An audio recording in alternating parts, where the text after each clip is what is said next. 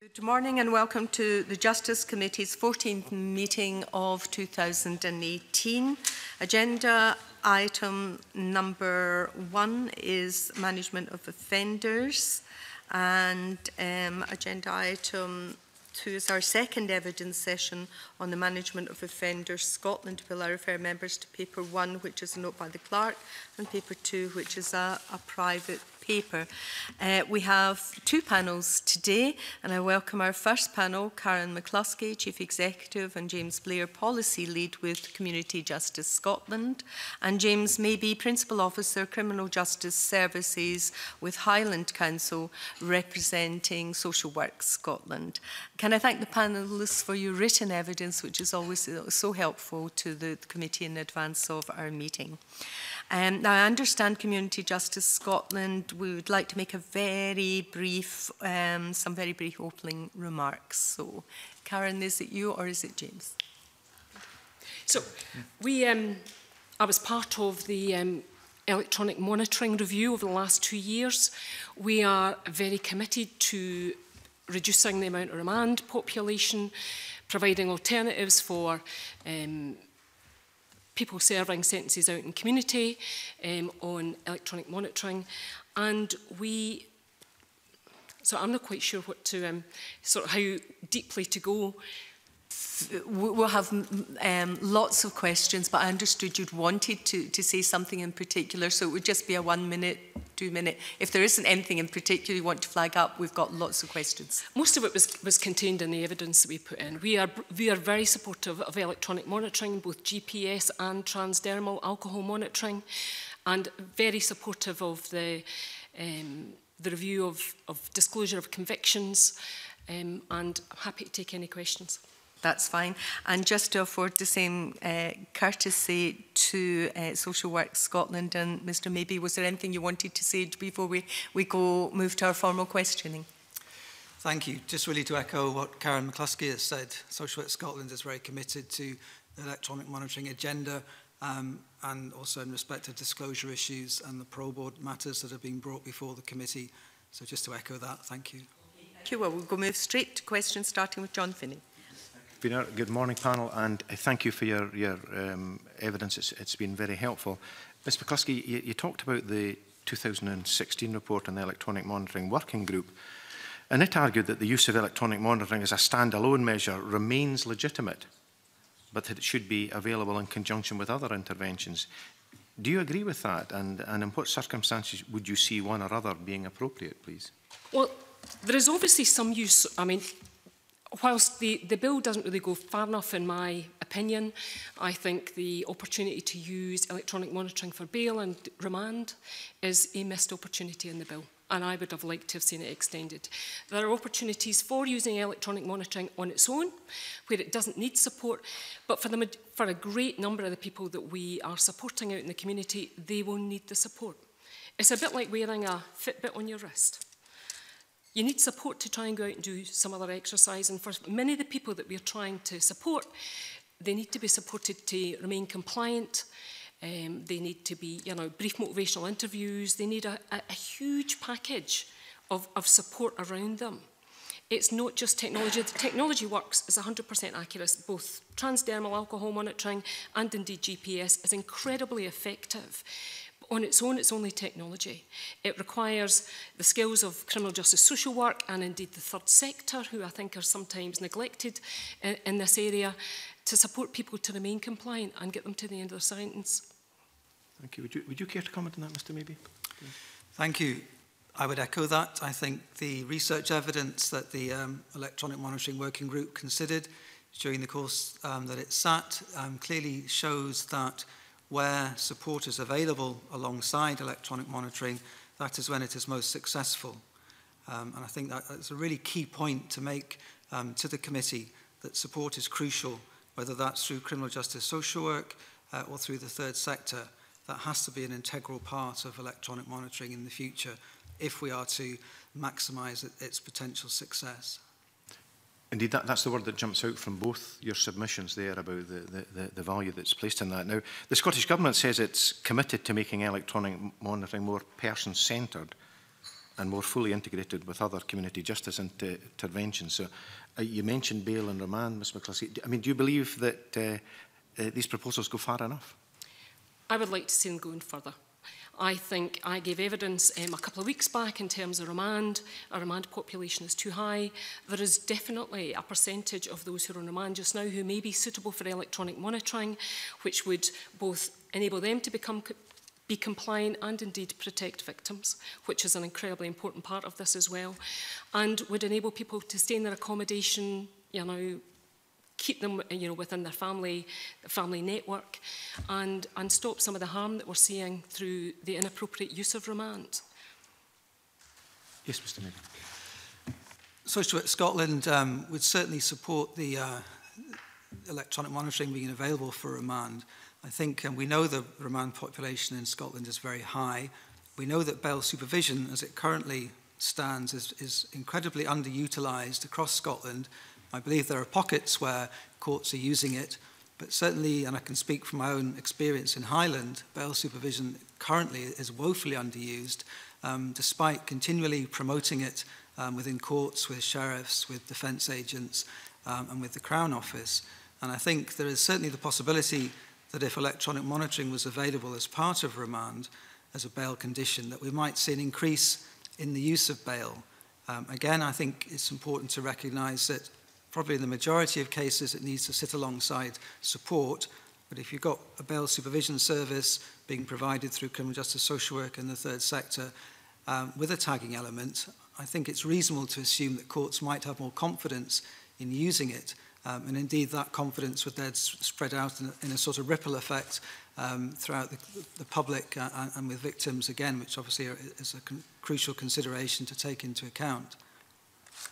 Finally, just one point. In your submission, you say, and I quote here, in most cases, in order to support desistance from offending, additional supervision and support would be required, which must be adequately resourced. For the avoidance of doubt, are we talking personnel, money, both? Probably both.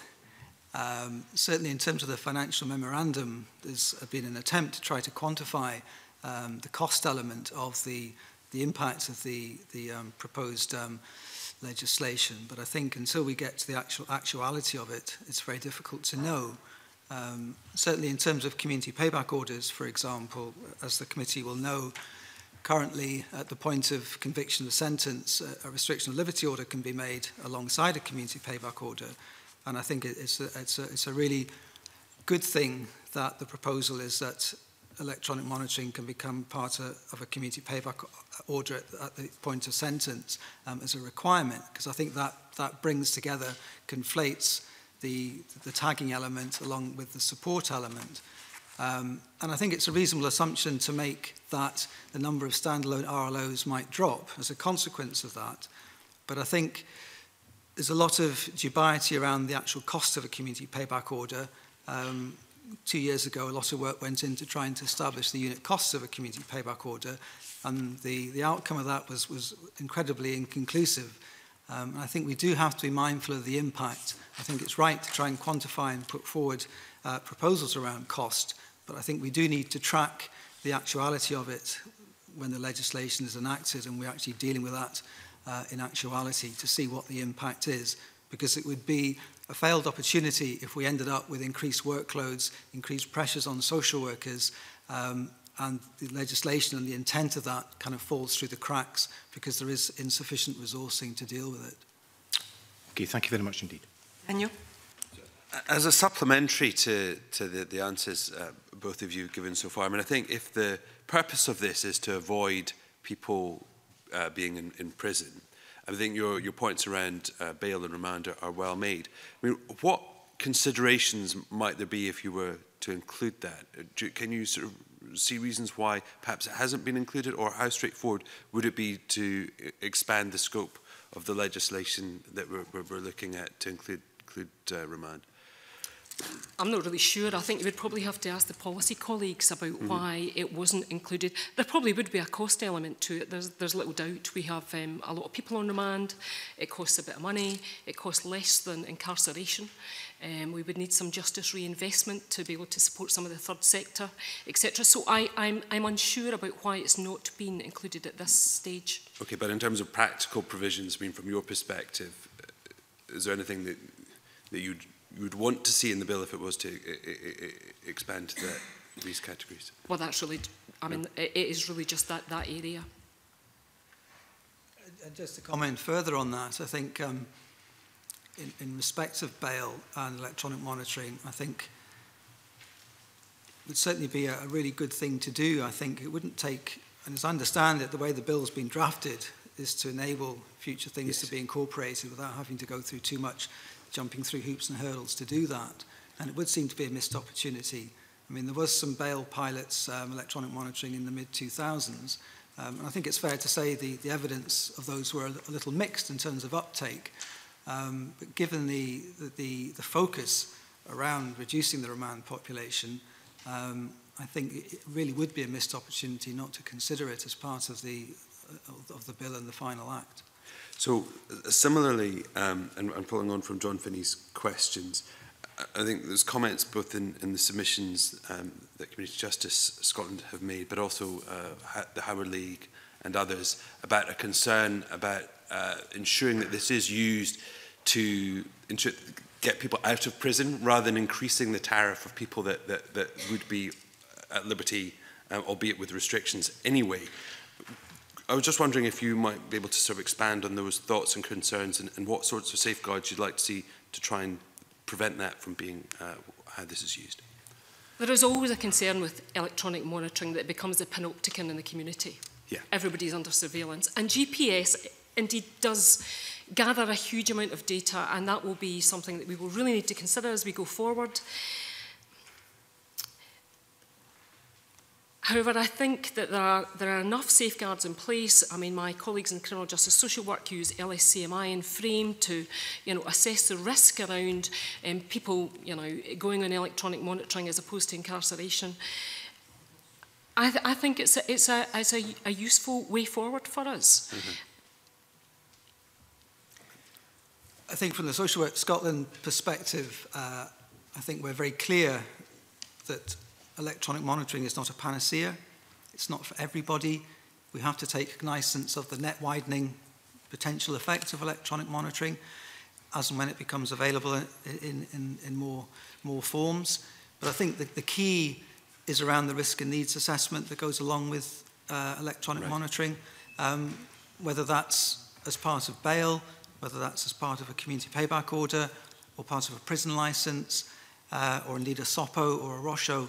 That is absolutely critical that there is a professional risk and needs assessment as to the suitability of that particular individual for electronic monitoring as part of their sentence. So just on that very point, I know that Criminal Justice Scotland's submission, in answer to question 3 in your written submission, you go into some detail about your concerns about risk assessments and the need for greater clarification in the bill. I was just wondering maybe if you could expand on those points, given that Mr. Maybee raised that.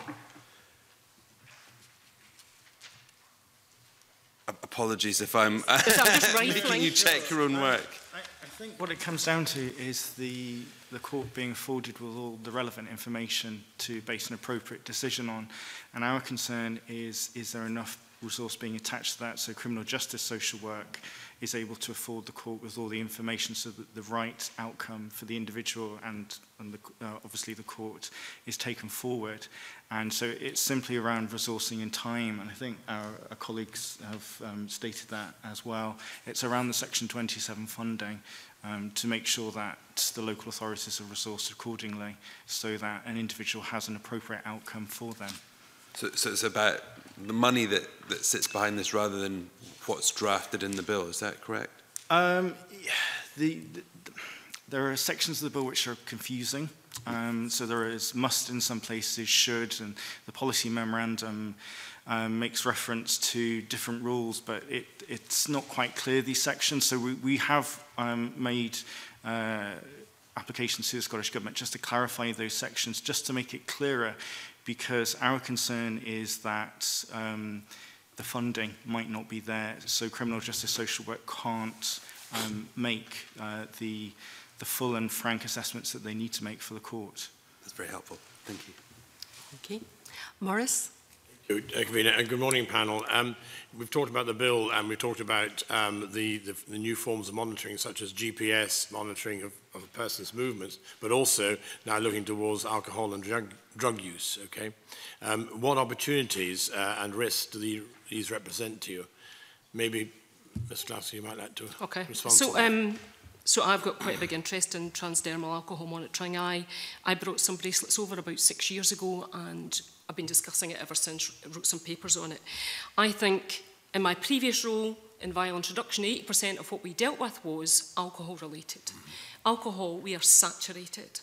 Not everybody is addicted. This is not suitable for those who are addicted, but those who are going out on a Thursday, Friday night, and when they get drunk, their behaviour is toxic. And we know that helping them desist from drinking is a suitable support. So the transdermal alcohol bracelet tests the ethanol in your sweat every 30 minutes and electronically transmits it. And when we put it on before, we used to say to people, you need to find your sober friends in your sober places, and I would help you not drink. It needs to be about support. Alcohol is everywhere in our society. Trying to get people to desist from not drinking is quite difficult. It's a challenge, but we know that when people do have alcohol monitoring on, they use the bracelet to save face. You know, the have a drink, have a drink, have a drink. Don't ask me to have a drink, I'm wearing this. It's probably one of the biggest psychological effects of wearing the alcohol bracelet, is that there's a real, your ability to try and take yourself away from the crowd and change. There's been over 1 million uses of it in the States in terms of the tests, over 17,000 people in Dakota on the 24/7 sobriety experiment that they did there. We have not used it in the UK widely, although in London when they used it they had a 94% compliance. So they did a study in London. I think it is, and when I've spoken to colleagues of mine who've been your sheriffs, every court is an alcohol court in Scotland. Every court is an alcohol court. You know, we have lots to do with drugs. We need other tools to be able to address people's drinking. Can I ask supplementary on this? Do you really feel this will be effective, obviously from the success in London and the States? Well, they have a lot of it. I mean, we've not used it widely. We've not used it at all up here just now. Have we trialled it, though? Sorry? Have we trialled it yet? Well, I've trialled it. We've written a few papers on it. They were physically trialling it, though? Well, no, we actually had to have it in legislation before we could trial it. So it is a Hobson's choice. You cannot force anybody to wear alcohol monitoring. They have to consent to it. And there is a bit that is a teachable moment to try and address people's behaviour. I've always seen alcohol monitoring in particular something that helps us address some quite aberrant toxic behaviour and contributes to a great deal of our crime. Could I ask Mr. Maybee to respond as well? Thank you. If the convener would allow, could I just add a comment to the previous speaker's question? It's not just about the money. Money's great, and we'd always want more, to do more with that. But in terms of the information and the evidence that criminal justice social work receive in respect of informing our risk and needs assessment, the level of service and case management inventory tool, one of the things that's sorely lacking on the whole is the summaries of evidence that get narrated in court. More often than not, the social worker is entirely reliant on the information that the offender is providing as part of the criminal justice social work report. This has been a bone of contention for a long time and has been raised on numerous occasions in every conceivable forum, because it is a critical part of enabling the social worker to provide a much more evidence-based and objective report around risk and need. And without that, we are, as I say, entirely reliant on the offender's version of events. And there may be really important information that's missing from that, particularly in relation to victims. In respect to sex offenders, we do get provided with information, and that is incredibly helpful and informative. I would make a plea that that is something that does need to be considered. I appreciate that there are practical issues in relation to how these summaries are often narrated in court. They're not written down, so that creates a problem. But I'm sure there is a way to get over that particular hurdle. It would significantly improve the strength and the quality of risk and needs assessments if we were to have that information routinely on every occasion. To come on to the issues around alcohol, three things I'd want to say.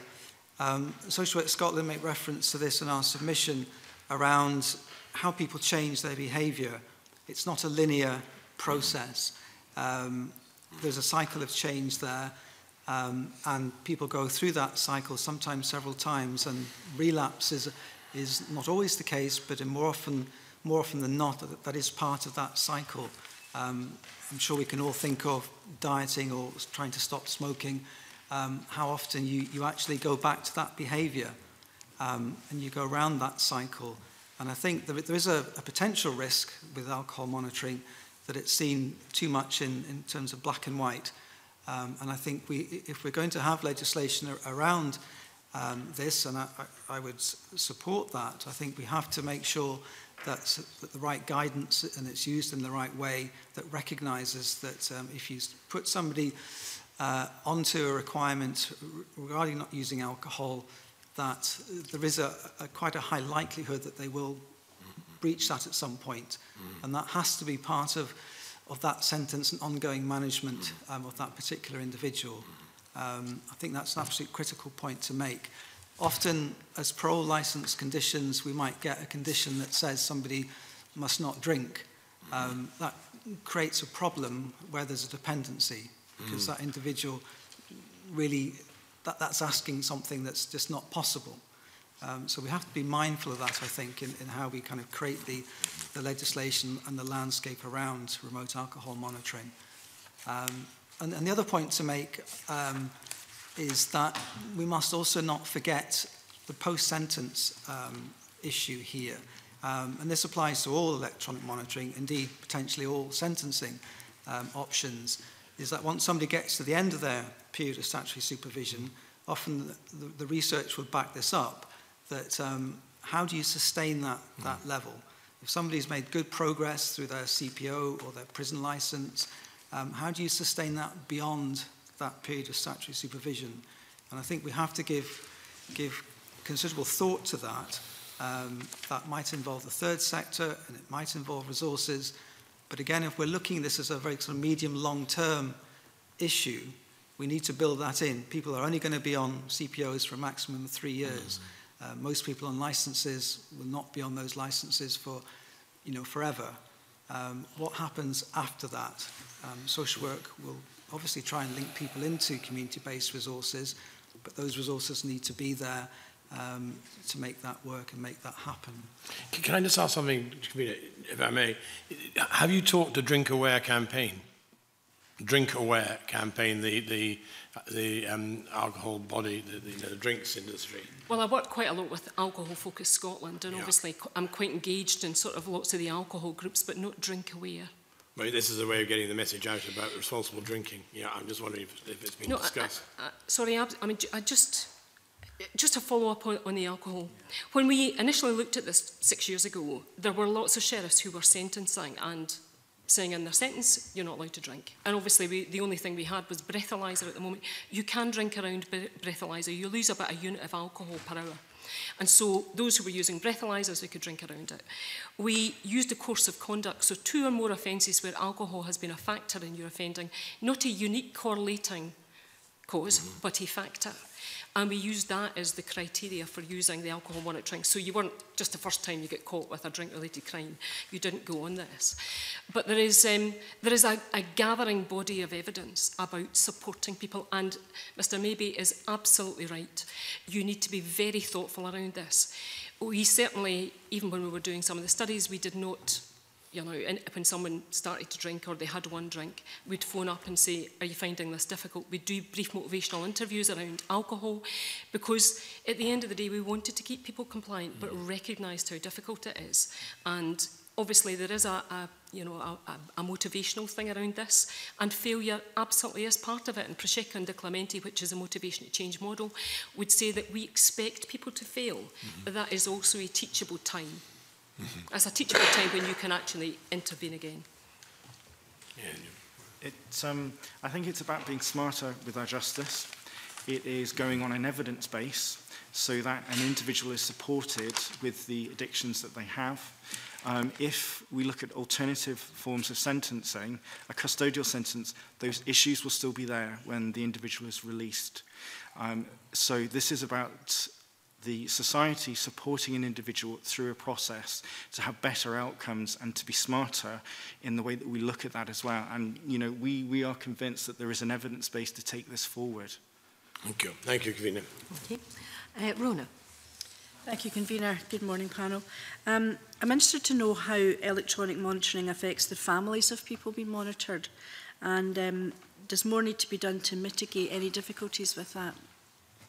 I certainly think that home detention curfew is a big ask for lots of families.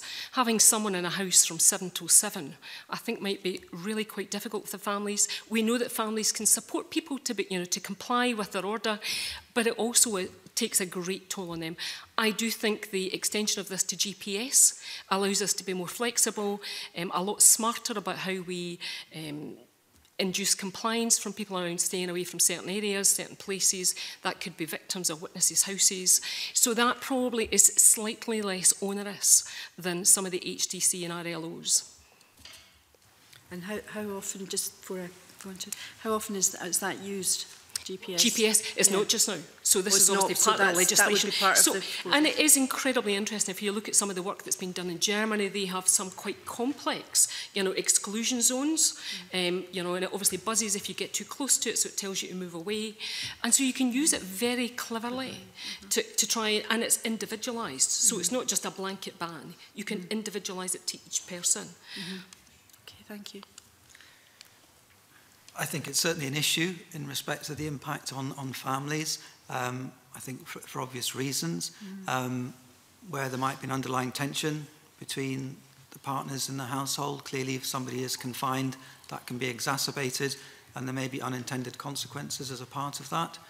I think the research is fairly limited in respect to this, and I think this is something that would benefit from a further study. The GPS is interesting because I think there's a default conclusion drawn that that's more intrusive, but I think there is some evidence that would suggest that it can be less intrusive because somebody is not confined to a particular place, so they can go around their lawful business, providing that they're obviously not going into the exclusion zone that's been set up, the fact that they're not actually confined to one place. Yeah. And again, it comes back to the assessment, and having a really thorough, strong assessment that takes into account the situation within the household, and ensuring that the individuals within that household are spoken to, and that fuller assessment is carried out. What feedback do you have from families? Do you find they're generally supportive of EM? I would have to say that that's difficult to comment on, because I'm not sure I've got an evidence base to do that from. I suspect it's mixed, and that it will work successfully in some places, but in other circumstances, as I say, there may be some difficulties that arise from that. And that has to come back again to the ongoing supervisory element, in terms of the ongoing contact, not just with the offender, but with the family, to make sure that if there are issues, that they're picked up on immediately, and considered and action taken if necessary to head off any potential difficulties. And do the children in the household get any kind of, counselling or explanation about what's going on if one of the adults in the house is, under a curfew? Do children understand that generally? I think it's important that every member of the household is aware of what's happening, because children are very observant, and they will see that a box has been put in, that their father or mother is wearing an ankle bracelet, and that will provoke the obvious questions. So I think there has to be an integral part of planning for electronic monitoring, so that there aren't any surprises and shocks, and obviously depending on the age and stage of the individual children, that they have sufficient answers and information. And who would that come from, would you say? It would be done by the electronic monitoring provider, G4S. Currently, they're obviously the people who go into the household and fit the box. But also where there's a supervisory element, then I would expect the criminal justice social worker to be part of that discussion as well. Mr. Blair, you wanted to? Yeah, it's just to reiterate, we are supportive of families outside and their submission. I'm sure they'll have more to say later on today. In terms of the GPS technology, we have come on a long way, but we do live in Scotland, and the geography and topography means that it's not always accurate. So the technology, and I'm just reiterating from our point of view, the technology is moving on, but there are parts of Scotland where there is no GPS coverage. And also that does come down to inner cities as well. So at the point of assessment of what is available, we need to look at, is GPS appropriate and for now or in the future? Yeah. So there are some concerns about that. Okay, thank you, that's helpful. And Jenny, supplementary. Thank you, Convener, and good morning to the panel. I have a brief supplementary to Rona Mackay's point on GPS. There are obviously limitations to that system, and as Scottish Women's Aid have pointed out to us, it doesn't detect contact via phone, social media, text or chance encounters. So it won't catch certain types of behaviours, and they also point to research from America which said that using GPS monitoring pre-trial made victims feel anxious because they could see their abuser moving about freely. Are there limitations then for the use of GPS monitoring with regard to certain types of crime, so for example domestic abuse? I mean, I think that will come down to a social work assessment. Yeah. I mean, and James would probably be better to comment on this. The anxiety of victims should never be, should never be ignored. Because I think any victim seeing someone out in the street, if it's, whether it's a violence, whether it's a man, whether it's a woman, it can be incredibly difficult. And I think it's up to the risk assessment to try and pick out who is, when it is proportionate to be used, both in terms of victims and indeed whether it's suitable for the person that you're actually putting it on. So, so there are considerations, as there are in RLOs and HDC right now. I think the voice of the victim and the issues surrounding protecting vulnerable people and victims is key. It's paramount. It has to be part of any thorough risk assessment. I don't think any order license is a magic bullet. Nothing is ever going to work perfectly. There will always be instances where things don't work for a whole multitude of reasons. But it does come back to the risk assessment, and to pick up the earlier point about having as much information in which to be able to formulate that assessment. The issue around the geography and the limits of the technology is well made by my colleague from Community Justice Scotland, and that currently is a fact of life.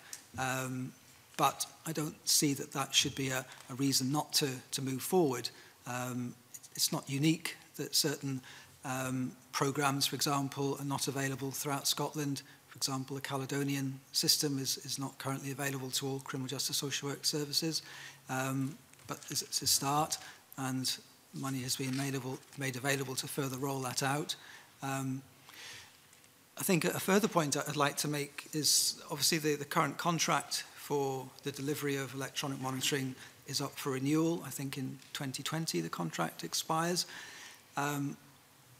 I think another really key point to make is that the links between the provider of the electronic monitoring service, whoever that is, currently G4S, and criminal justice social work has to be absolutely excellent, because there has to be that synergy, there has to be that working together to achieve a shared goal and a shared aim, with a real understanding of what the different partners bring to the table in terms of the support, the technology, and the crossover there, so that criminal justice social work understand the limitations of the technology, what is going to work, what isn't going to work in terms of the landscape, the island authorities or remote rural communities, such as in Highland, for example, but this is going to be problematic. There has to be that really good consistency and joining together Currently, I think from my own experience, G4S provide an excellent service, and I think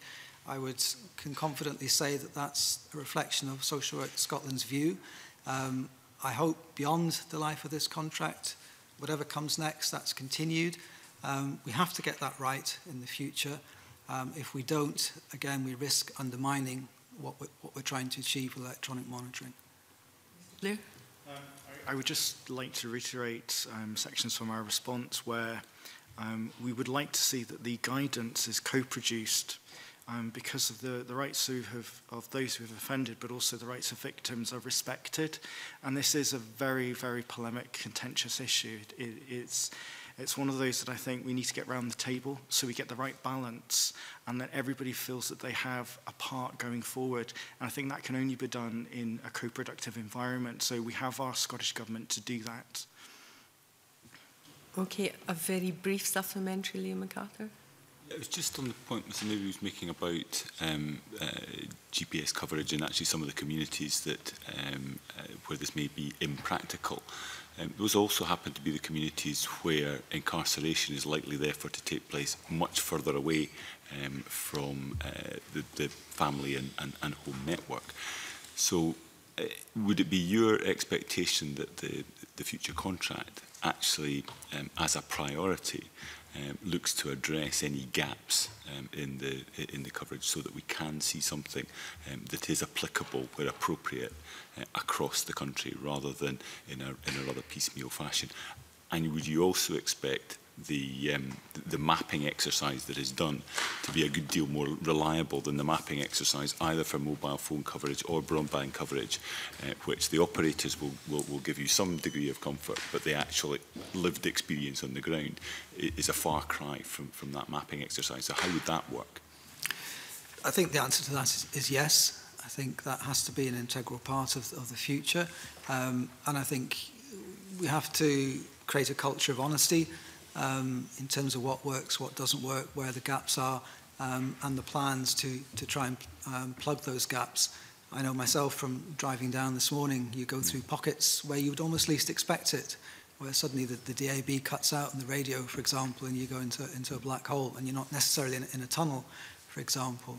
So I think that has to be part of the future consideration, and we have to have some very clear, honest statements about that so that we're making decisions based on that clear evidence.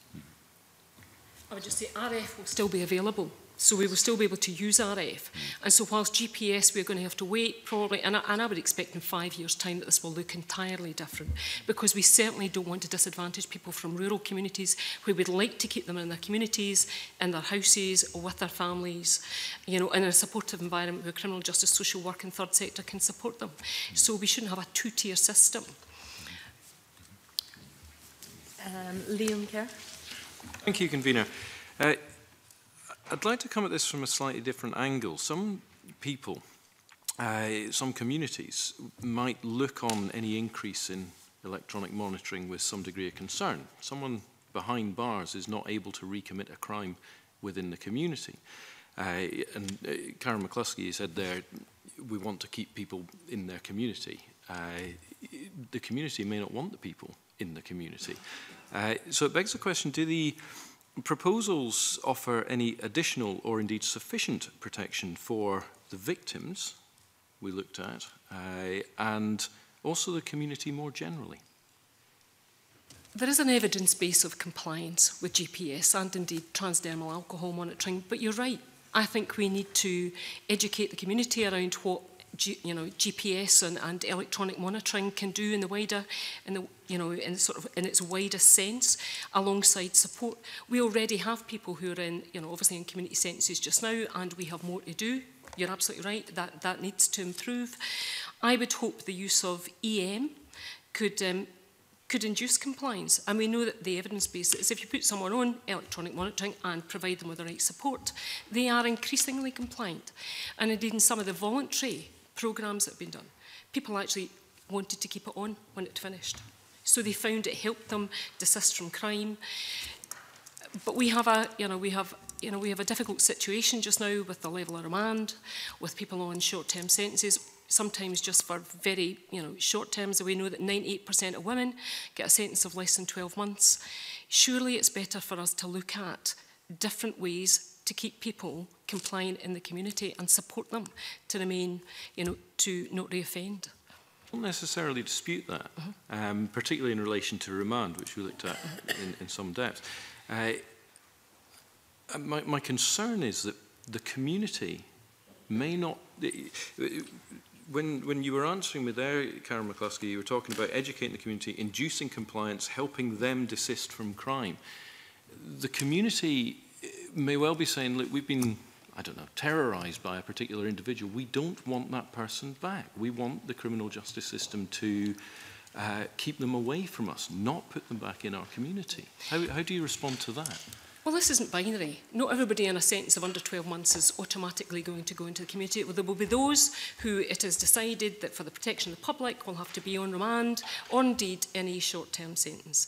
But there is a percentage of people who are in our custodial environment just now who would be much better suited to a community sentence and would be much better supported by use of electronic monitoring, and in particular our women, because they are not going to be served well by 2 months in our prisons, where we then come out to homelessness and a whole range of other challenges. There must be a better way to do this, and we will absolutely have to support them differently. And do you think there are sufficient protections within the proposals to come at it from the community's point of view? I think we need a complete paradigm shift. I absolutely think that we need much more support in the community. We need to, you know, invest more in our third sector, because third sector, I think, can support people in a very different way from either myself or indeed criminal justice social work. So it will need some justice reinvestment. There is little doubt about that. I think the word here is supportive. So the technology can be used in a smarter way to be supportive for communities. So if it's an exclusion zone, that would support the communities involved. And I think that would give confidence as well to victims that there is an exclusion zone, so that if the person with the conviction went into the area, then the remedial, the police or whoever would come and take that forward at that point. It needs to be visible. Yes. Non-compliance needs to be robustly dealt with, absolutely, because otherwise it's just ever increasing. And that is that's obviously one of the recommendations when we looked at the electronic monitoring report, that we needed to look at how we robustly addressed compliance. About 30% of the sheriffs at the moment will put a very robust programme around we'll ask criminal justice social work for every small breach. Others, it's less so, and I think as we go forward to give the public confidence that we're dealing with people appropriately and to protect them, that we set up a very robust programme to manage people in the community.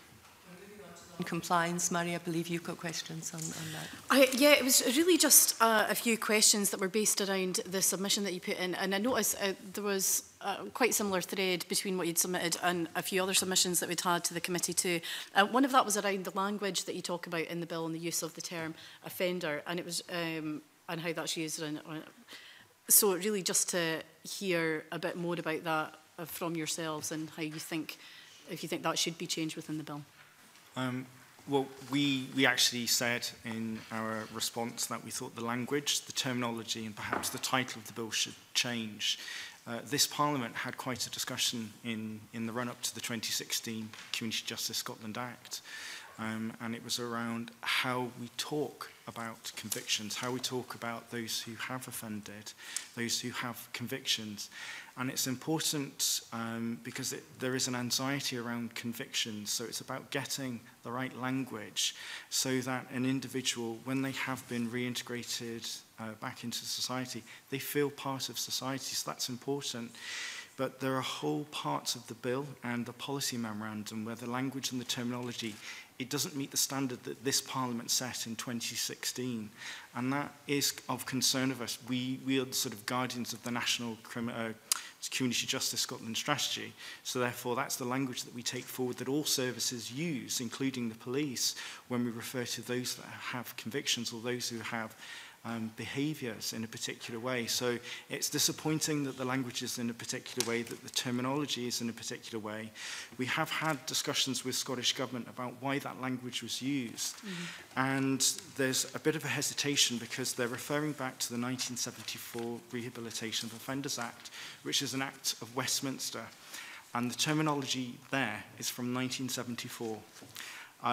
It's not appropriate, and this Parliament said it wasn't appropriate. So we have asked the Scottish Government to reconsider the use of the language specifically. And when in the policy memorandum it's talking about, does this support individuals to move on, and that's the terminology that the Scottish Government uses, I would say language, terminology, and the title of the bill are not sufficient. Examples of what isn't appropriate and what you regard is? So the use of the term offender or ex-offender is not helpful. So it's those who've had convictions, those with offending behaviour. And that means an individual is empowered and isn't demeaned. And that's quite an important thing. So if you have been through a system, you've been through rehabilitation, but the Act still calls somebody who has a spent conviction an ex-offender. And that's not supportive in our view, and I don't think it was in the view of the Parliament in 2016, certainly in the discussions that were had, particularly in committee and in the chamber, that it was supportive of the direction that Scotland wants to take. So the 1974 Act, I think, is the culprit here, and the question is how appropriate is the use of replicating that language, either in the bill or the policy memorandum going forward, because it will create confusion for those who are sentencing, those in the police, those in statutory services or the third sector.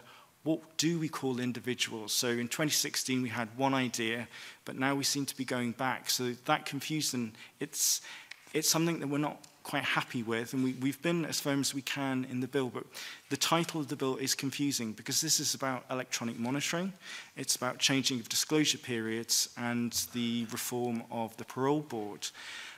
We don't think it's about the management of offenders because somebody who has had convictions or a spent conviction is no longer an offender at that point.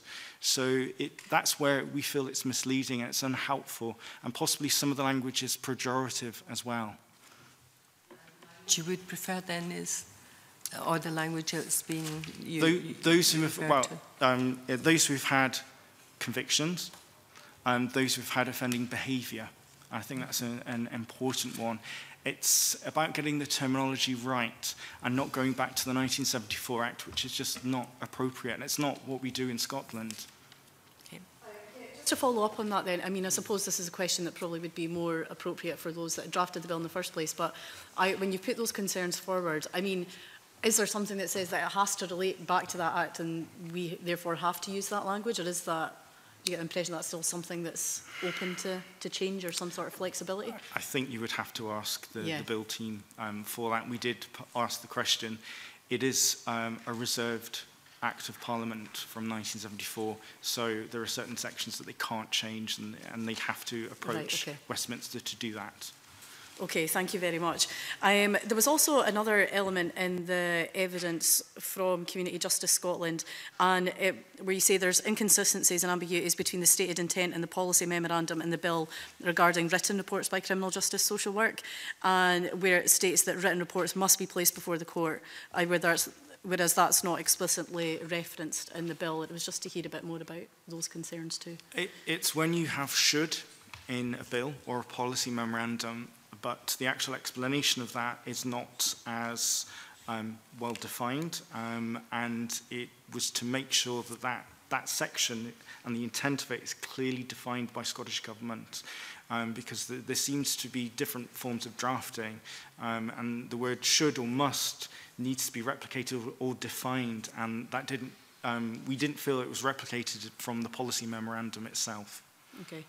And I just have one final question, and this was mainly from the evidence the written evidence we'd received from Women's Aid, where they talk about the 2015 evaluation into the presumption against short sentences, and they had a concern that offences that were committed by offenders didn't constitute a breach of the, CPO, and that the response to breaches were, they felt, insufficient. And I just wonder, of CPOs were fairly inconsistent and quite poor as well. I'm just wondering what your experience of that would be, or if that was something that you agreed with.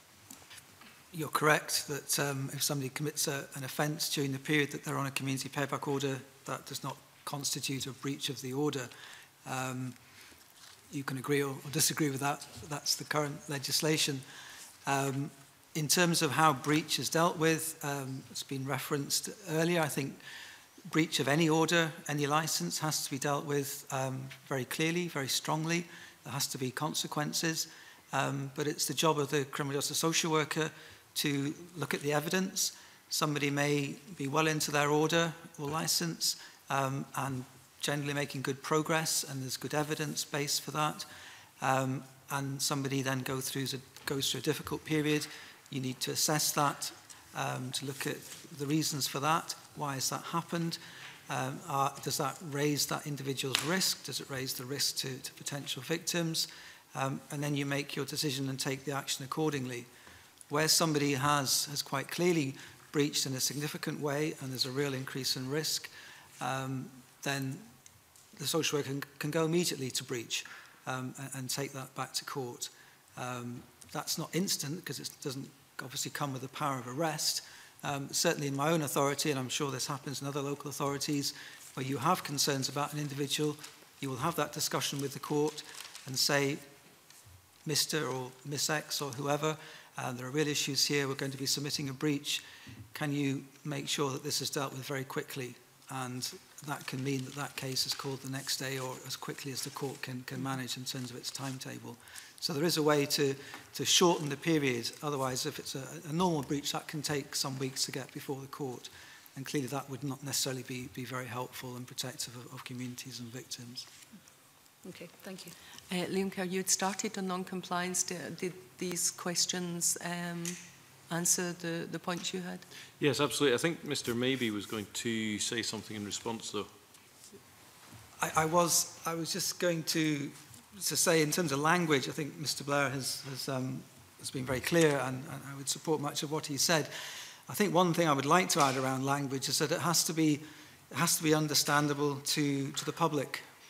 And I think there's a real issue in Scotland in people's understanding of community payback orders, of the variety of prison licenses, extended sentence, supervised release orders, in terms of what they mean. And I think that lack of clarity, that lack of understanding, because sometimes these are not couched in plain language, creates this sense of unknowing. And that, I think, leads to some of the issues where communities don't have faith or almost get to a default position where saying, well, if somebody's in prison, we understand that. They can't do any harm to anybody because they're in prison. So I do think it's really important that all agencies do what we can to explain to the public better what we do, be that Scottish Prison Service, be that my own service, be that Community Justice Scotland. So I think if we improve the common understanding of how we manage people who have offended, or whatever the choice of term is, then I think we have a greater prospect of increasing people's confidence in what we're trying to do, because they'll understand better why we think it's better to manage somebody in the community who would otherwise have got a short-term prison sentence where, let's be honest, nothing is going to happen with that individual. They will go into prison for 2, 3, 4 months. Scottish Prison Service do not have the resource to do much with that person. They will then come out. They will not necessarily be subject to any supervision, and there's an opportunity lost.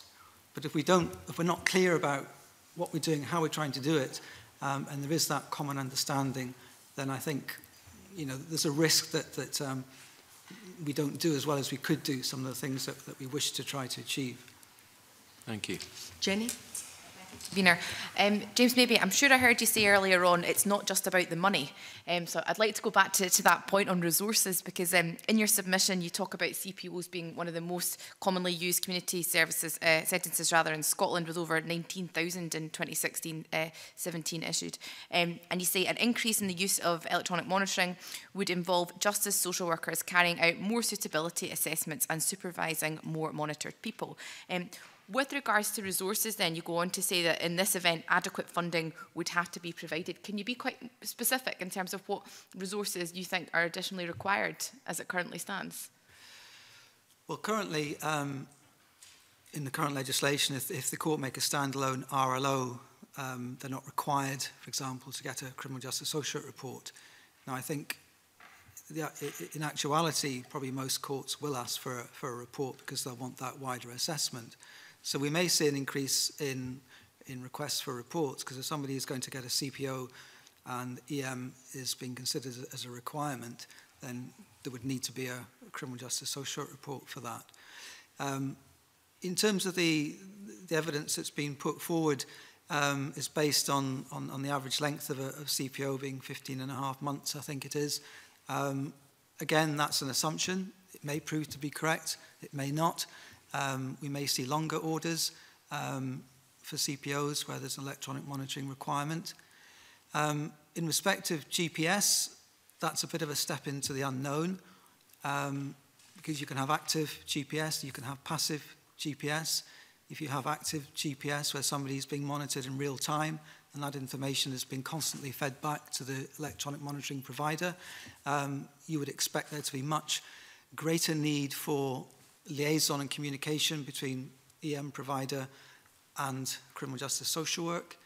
That potentially could be quite resource intensive, and I think that needs to be considered and not forgotten about. With passive GPS, that perhaps is less risky, because obviously the data is aggregated over a particular period of time and then considered. So I think that there are a number of unknowns, and I think the word possibly is used in our submission. So whilst we think it's a reasonable first go at coming to some sort of quantifying to some extent what the costs might be, I think we do have to remain cautious that we get this right, and that whatever legislation is enacted at the end point, that we do monitor the impacts of that.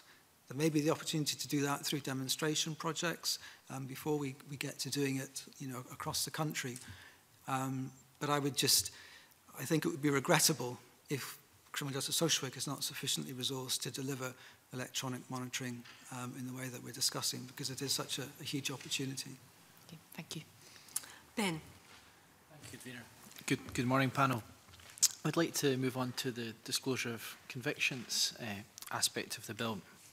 Karyn McCluskey, in your previous role with the Violence Reduction Unit with John Kernahan, you spoke very powerfully and passionately about people being able to move on once their convictions have been spent. And I wondered what impact you think convictions have on people seeking to move away from previous offending.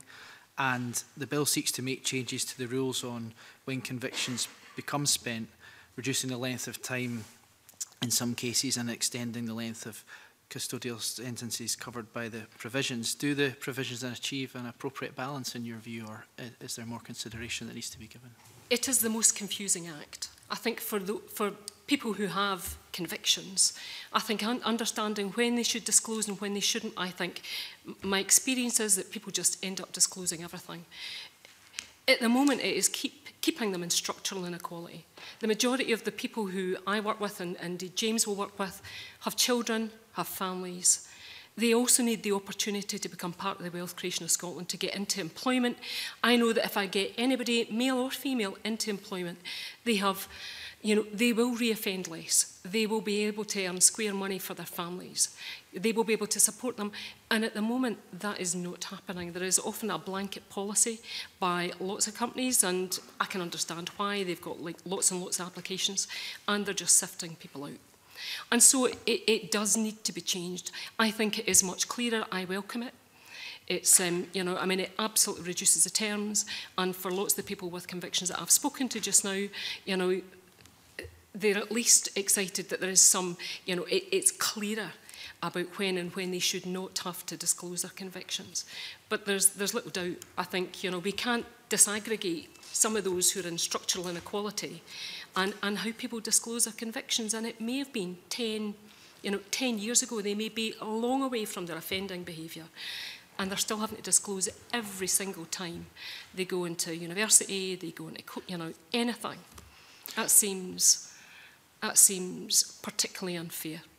I agree. And do you think, so as drafted, do you think the Act, the bill at present is a step forward, or are there other points about it you'd like to raise? It's definitely a step forward. It's definitely a step forward. I think it will be interesting to see how we then communicate it to those who are trying to navigate their way through this, because it took me a number of reads and indeed the policy memorandum to try and understand lots of it. So it will be how we communicate it to those out there who have perhaps convictions from a long time ago, and how they then understand what they have to disclose, when they have to disclose, and who has got the right to ask. Absolutely. Yeah, I think that the changes in the disclosure periods are the start of a process. What the bill doesn't cover is how we do that. Now, there are processes out there via Disclosure Scotland and then asking for a summary application from a sheriff. But there are resources attached to that those who've had convictions could not afford. And we're talking, in order to get the legal support to do that, thousands of pounds. So why would you go through a process where at the end of it you have to find the resource for it, but also a sheriff could turn down the application? So as Karyn has said, we are supportive of the timeframes that are being spoken about, but it's more about informing the public, it's more about informing employers and those in education. What does it mean to have this on your disclosure? How can a person have that removed, so that the anxiety around convictions for everyone in society, we can work on that. And as far as I can see, that anxiety is still there, and there is a confusion which I don't believe that this Act supports. It doesn't support making it clearer for those who are involved in looking at the convictions. So maybe forward, I think it is incredibly confusing. I would suggest that incredibly confusing as things are. Sorry to interrupt, but just the current situation, and I think the bill does take us, in the right direction. And I think it would be important. I mean, we've talked about language at points this morning, to run this past people who have convictions, who are going to be applying for jobs. To actually see if they understand what's being proposed, and the same with employers. Because if we don't, we run the risk of perhaps improving things for ourselves, but the people actually going to be dealing with this on the cold face, applying for jobs, thinking about, do I disclose, do I not, what do I say, how do I say it, and the same for employers. So there is perhaps a litmus test that we can apply to trying to get the language right, so that to maximise the potential for people to understand what it is we're trying to achieve. Thanks very much, all. Thank you, Convener. Okay, moving on to Liam MacArthur. Just following up on that, I mean, I think you've talked about a step in the right direction and removing some of the lack of clarity there is at the moment. I mean, is there anything that you think we could be doing in the context of scrutinising and amending this bill that would take us further along that process, to provide additional clarity, not just to those who are caught by it, but as you rightly say, employers who may need to have as much of a common understanding as possible about the way the Act is likely to impact?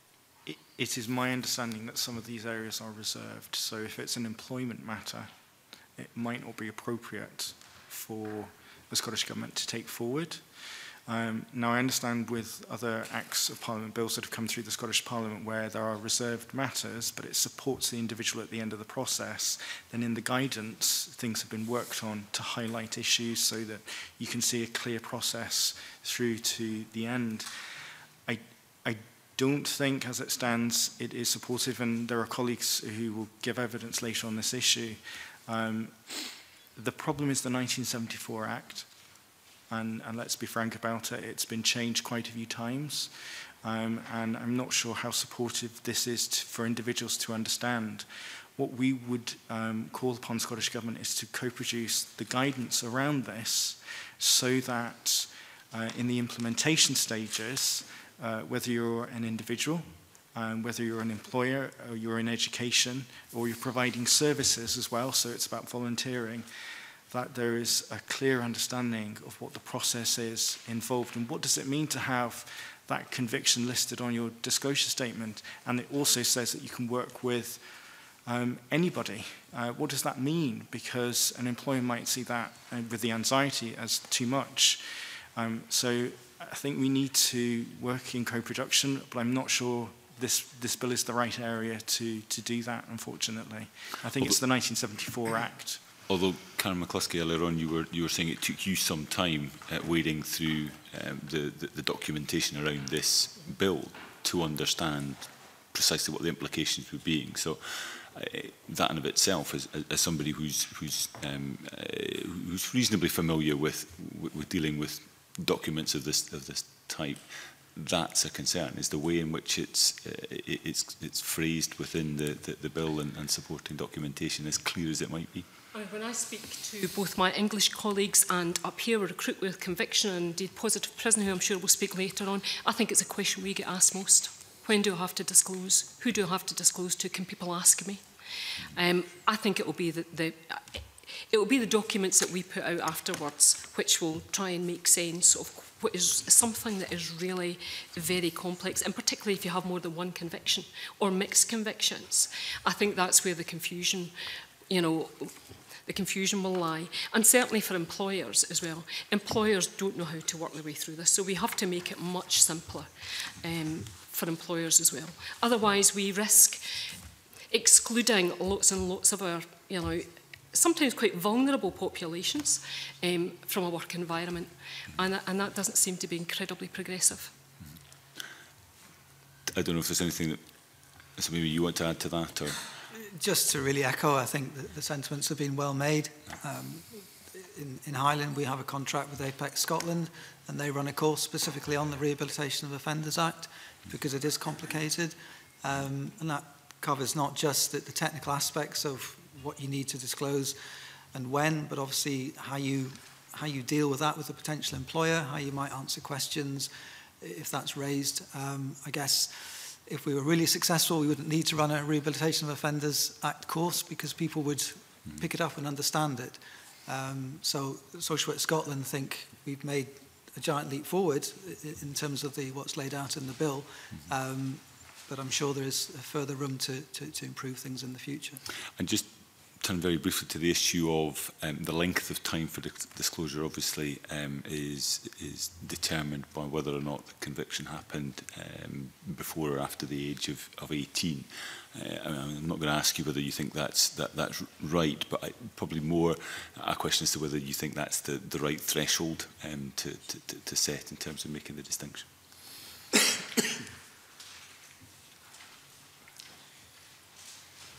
That's a really difficult one. I actually think they've taken a very pragmatic approach to this right now, but I don't think that doesn't mean that we don't revisit it in the future. Absolutely, for some of our young people, we should not be holding them back for circumstances that happened when they were under 18. And I deal with a lot of young people whose lives are pretty much blighted. So I think it's a good place to start. I think we should consider it later on.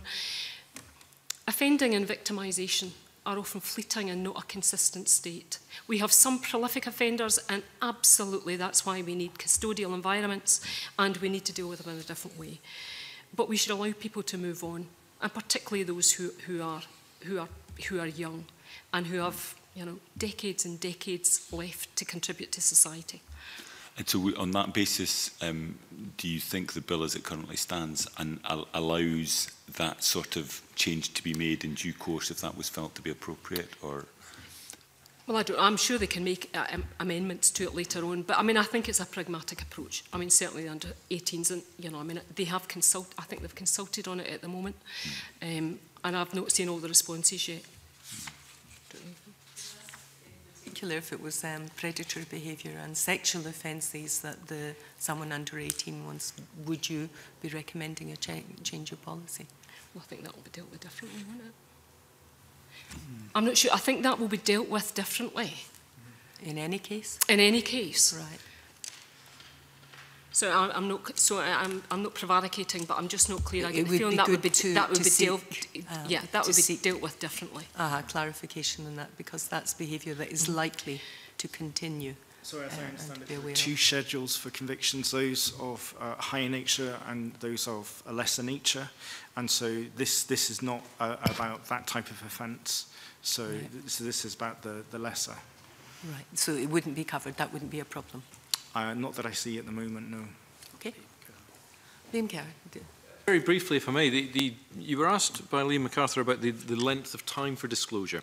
It seems to me you can't set an appropriate time period. You can't say what is an appropriate time period unless we're absolutely clear on what we're trying to achieve through the disclosure. So if I can just ask a very kind of base question, there must be a purpose to disclosure. There's a reason that we have a disclosure period at all. What do you understand that purpose to be?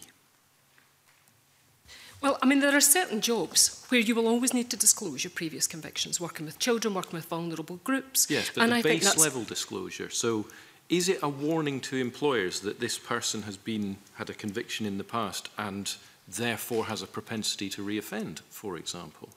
I'm not sure that that's clear. You know, just because you've offended in the past, you've got a propensity to reoffend, and particularly if you're further away from it.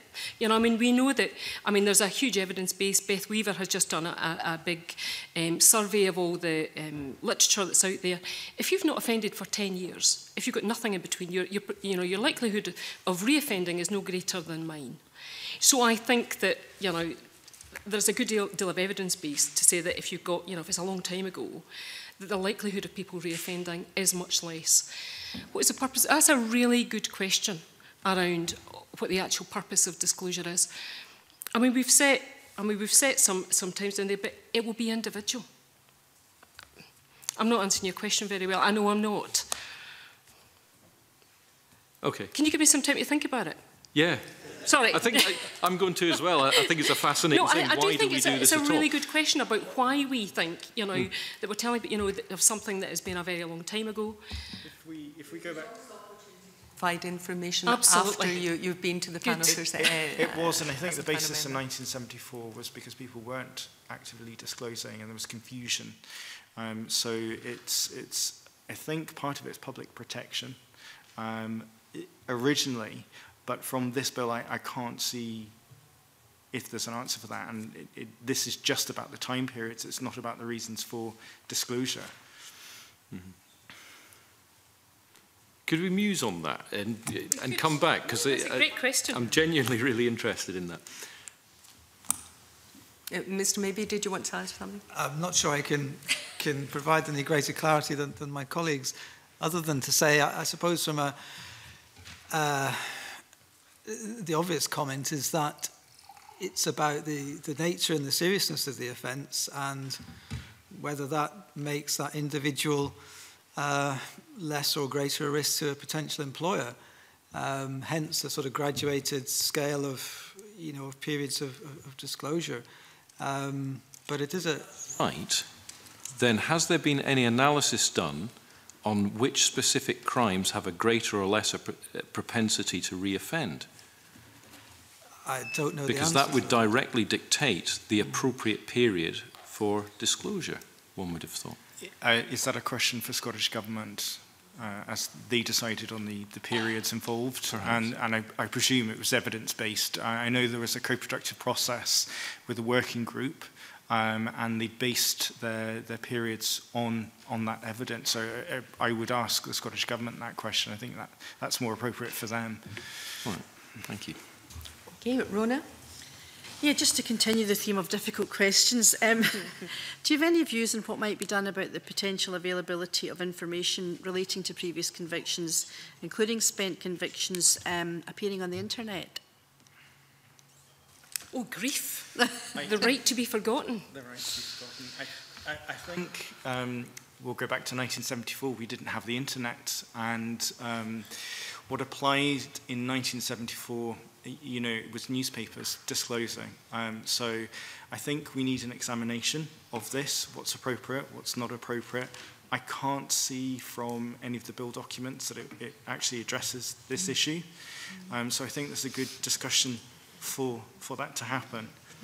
So there's been 2 cases just recently in England of a businessman who has just, I think it's Google, who have just asked for the removal of documents and the right to be forgotten. Now his was upheld, somebody else was rejected. So I think we're in new territory now. Yes. I mean, it's difficult. You know, you've got this, and then you've got the touch of your fingers. And, you know, I mean, you'll have court documents, you'll have, you know, reports in the newspapers. That's a really difficult area. And that also, people will then think, should I just disclose? Because actually it's on the internet anyway. Yeah. It's how appropriate is it to disclose? Is it relevant to the employment that you're applying for? And is it a spent conviction? Have you asked for it to be removed? Can you get it removed? How relevant? There is a confusion about the appropriateness of it, and it is creating an anxiety around convictions. So how appropriate it would be now. I suppose there's nothing to stop an employer actually Googling the applicant, or for applications to Disclosure Scotland, I think a good number of them are on. The answer is it's just disclosed. Yeah. It's a very difficult one. I think it needs more thought by Scottish Government. Okay, thank you. Can I just ask you another question, and apologies if you've answered this in a previous question, just for clarification. The bill doesn't seek to make any changes to the arrangements under which spent convictions may be revealed under higher level disclosure checks, although the possibility of reform could be revisited later. Are you content with that? The fact that that level of check isn't going to be altered? I don't think we've previously commented on this, so. We're content with the high level. You are content, yeah. We see the reason and the value and the purpose of that. Okay, that's great, thank you.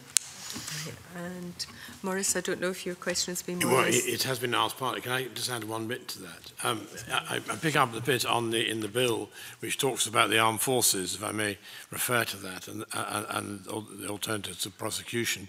Obviously, it is a reserved matter on Ministry of Defence, and therefore it could be seen as discriminating in Scotland because we're having more servicemen and women coming to live in Scotland. We already have them now into the new tax system. What's your views on that? I mean, is this going to create a problem? Have they really addressed that when they looked at this bill? We have not responded to that issue. It's not really within our remit, I'm afraid. So we haven't commented on that. Do you see it as an issue that coming down the line? I'm not able to give an answer to that one. Right. Can I just say that I work a great deal with the Army in Scotland. I now deal with a lot of servicemen who are now in the criminal justice system. I would like to see it changed. I think it's, you know, we've got a two-tier system here. It seems inherently unfair. Right. But that is a personal view. That's a personal view, that you've got two tiers. Yeah. Mr. Maybee, your comment on that? I don't think Social Work Scotland commented on that in our response, but I mean, I would echo with that. I think we should always be trying to seek a level playing field, and wherever there is a two-tier system, we should seek to try to address that. Thank you, Convener. Can I just ask the panel, electronic monitoring can be used for disposals from children's hearing systems. Are you familiar with that, and should that have been included in the bill? No. Are you aware that it is used just now in Yes, I read the response from the children's hearing reporter. We don't have a comment on that. You've no view one way or another? No. I think there are better people more suited to responding to that. And Mr. Maybee, do you have any? I would respond similarly. I would rather not try to formulate a response on that at this point in time. And just finally, in the policy memorandum, it's possible for Scottish ministers to add to the list by way of regulation. Do you have any concerns about that? In our response that any changes in power should be brought before the Parliament for discussion and approval, so that Scotland can debate this. Okay, and Mr. Maybee? Concur with that comment. Okay, and Ms. McCluskey? There will definitely be developments in technology as we go forward. We now have alcohol monitoring. We will have further monitoring as you know, as technology gets much more sophisticated, and I think that was in there really just for, you know, new developments in technology. And could I ask you just finally to comment on the parole board, the changes to the composition and the new term of office? We chose not to respond to the parole board because it's another agency, so we were not able to respond to that. So you don't have a view at all on? No, we don't. Interesting. Scotland response was supportive of the information contained in the bill. Okay, thank you very much. That concludes our questioning. Can I thank all the witnesses for your evidence, which has been extremely helpful. I suspend now briefly to allow for a witness changeover and a 5-minute comfort break.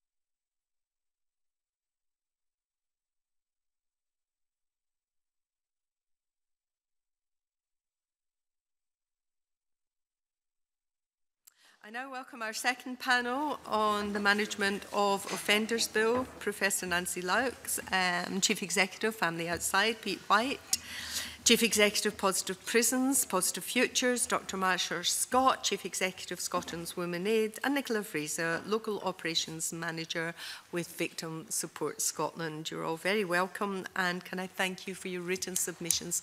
I say to every set of panellists, it really is incredibly helpful to have that in advance of our formal panel session. Now, we've got our questions divided into two main areas. We're going to start with disclosure of convictions, and Ben, you've got the first questions. Thank you, Convener. Good morning, panel.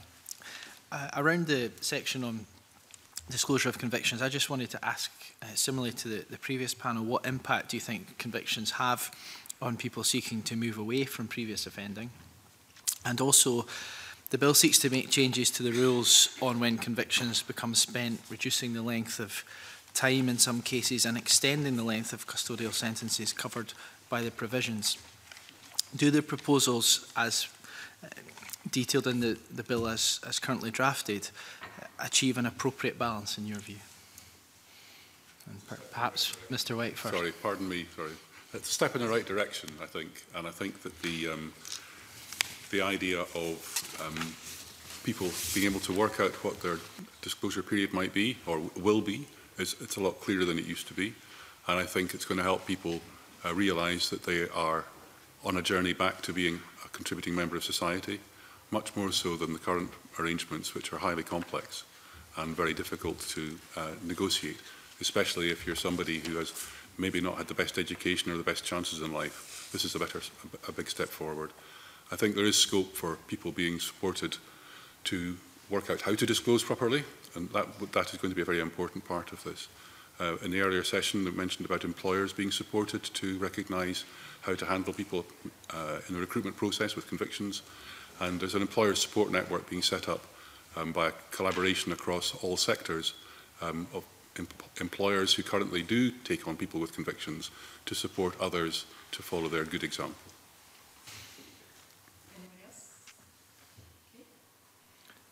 I guess just Sorry, briefly, Convener. Thank you. Thanks for Mr White. And I just wondered if you wanted to touch on what the first point around what impact do you think convictions have on those people seeking to move away? Because I know that's something that your organisation is heavily involved in. And also, I note your point at 2.06 in your evidence submission about the need for publicity, and perhaps you'd like to elaborate on why you think that's important. Right, well, first of all, apologies if I didn't answer the question correctly in the first time round.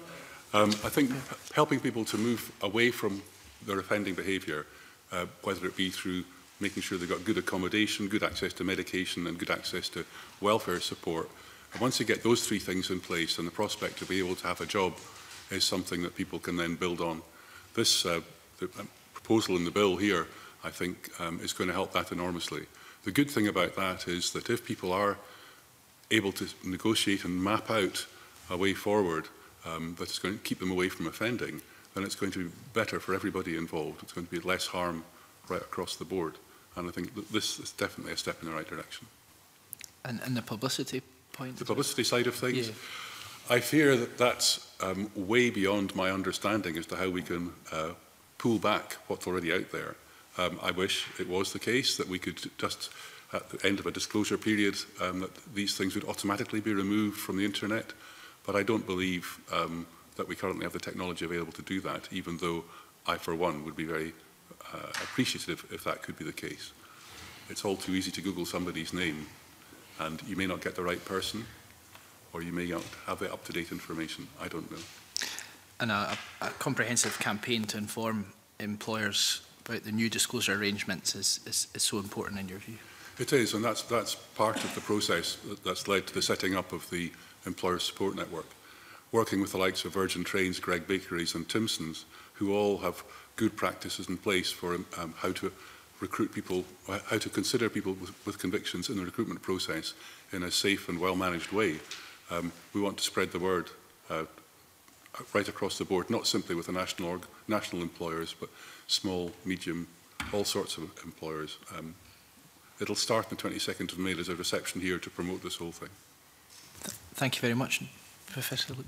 I can respond just in relation to the impact of convictions. As I'm sure you're aware that the impact of convictions extends well beyond the person who's been convicted themselves.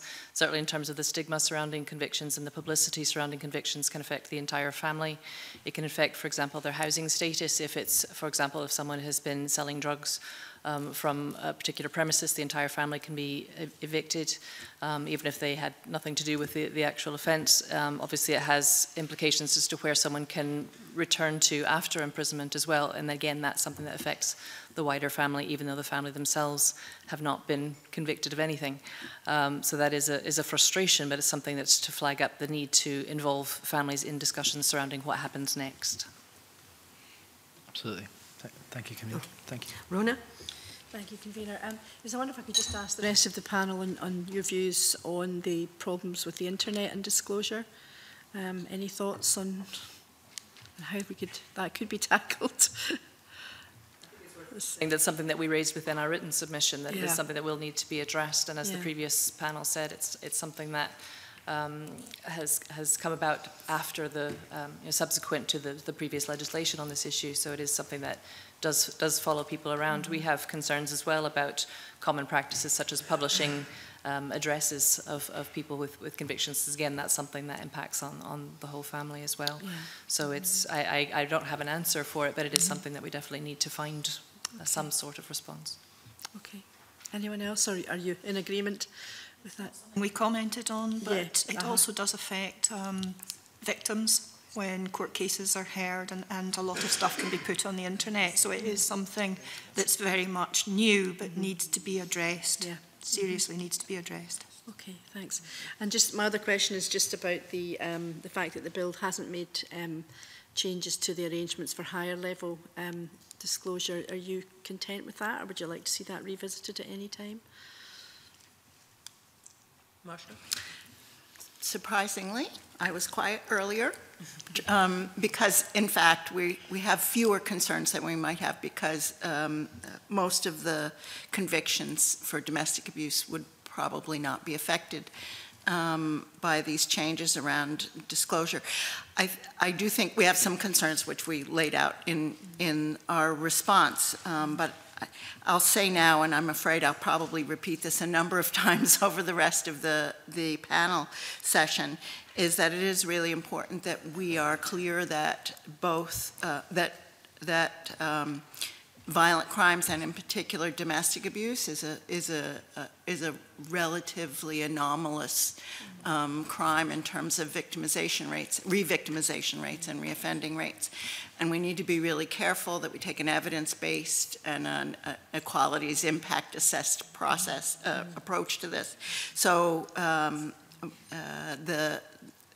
I think, you know, as I said, we're very pleased that it doesn't address the higher level disclosures, but we think there are some concerns, certainly around some of the other possible extensions of or changes to the time of disclosure that just need to be risk assessed carefully in the context of domestic abuse. Thank you. Anyone else? I think we've done very well with the changes for the shorter sentences. And I think that that'll maybe in due course give us the opportunity to consider what would be appropriate for the longer sentences that are not covered by this bill at the moment. Yeah. Okay. Thank you. If I could just tease out the employment issue a little bit and maybe ask Nicola Fraser for victim support. We've covered unspent credentials doesn't mean that, you know, the disclosure isn't supposed to make it that they're unsuitable for employment, and they've talked about changes to terminology and anything else that could be done. Is there a view from victim support on this balance that has to be struck? Again, it's not something we actually commented on, but it is something that, being in a volunteer sector, you're very aware of. And I do think that there's a lot of misunderstanding in relation to when people should disclose and what they should be disclosing. There are a lot of organisations that are still out there that just have a blanket no. We try, but we're dealing with very vulnerable people, as you understand. So again, it's vital. But as they discussed earlier, it's very much based on what crime. and what level of impact that might have if you're dealing with PVG or with vulnerable people. Yeah. You already mentioned that more awareness raising, some good examples from Virgin and from Timson. Is there anything else that could be done to help this problem? Well, I think that the employers are only part of the deal, to be honest. I think that people who are going through some punishment, whether it be in the community or in custody, I think they should be given some information and support to learn how to disclose appropriately and effectively. Right. I think that there's more to it than simply the employers. I also think that in general terms, the public, the wider public, could benefit from understanding more about the direction of travel of disclosure and the way things are changing there. And I think that the stigma that's attached to employers who employ people with convictions doesn't seem to have reached Virgin or Timson's or Greg's. And I think we need to spread that feeling much more widely. And Marsha or Nancy, any views on that at all? I'm sorry, I can't hear you very well. Any views on that? Yeah. I absolutely think that, you know, one of the issues for us, and I agree, is that the people involved in the system, the victims, the children, need to be much better informed. And I heard the reference before about, you know, people who maybe haven't been lucky enough to have great education backgrounds. Well, I can't understand the rules, and I've had quite a good education background. So I think, you know, at some point we have to look at the outcomes of this. So we need to take a look at how are people informed, and more importantly, what do we do with the information that they then give us in response? And in particular, in the context of domestic abuse, it's important to talk to victims, not just because it's the right thing to do, but because empirically they're the best predictor of further harm from the perpetrator. And so if we're not taking advantage of that data from them when we do inform them about arrangements around disclosure and other arrangements around convicted offenders, then we're missing a trick in terms of good data. Okay, thank you. And Nancy? I think I would just underline that it is something that we need to know what to do with that information once it is disclosed as well. It's not just, I think I would say that we do have a lot of more work to be done with employers, not just in relation to the ban the box movement and not having the tick box saying, do you have a conviction or not? But also if someone does disclose a conviction, really having a proper assessment as to whether that's relevant to the type of work they're applying for. Supplementary, Liam Kerr?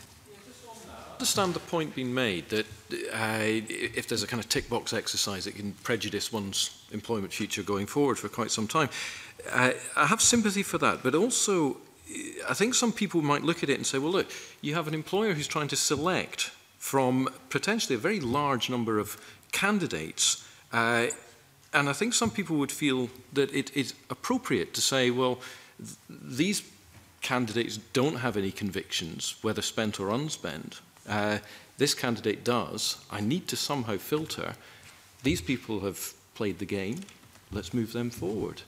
Can you see that side of it? If you take the fact that, according to government figures, 38% of the adult male population has at least one conviction, and 9% of women, are you going to exclude all of them from potentially being recruited for a job?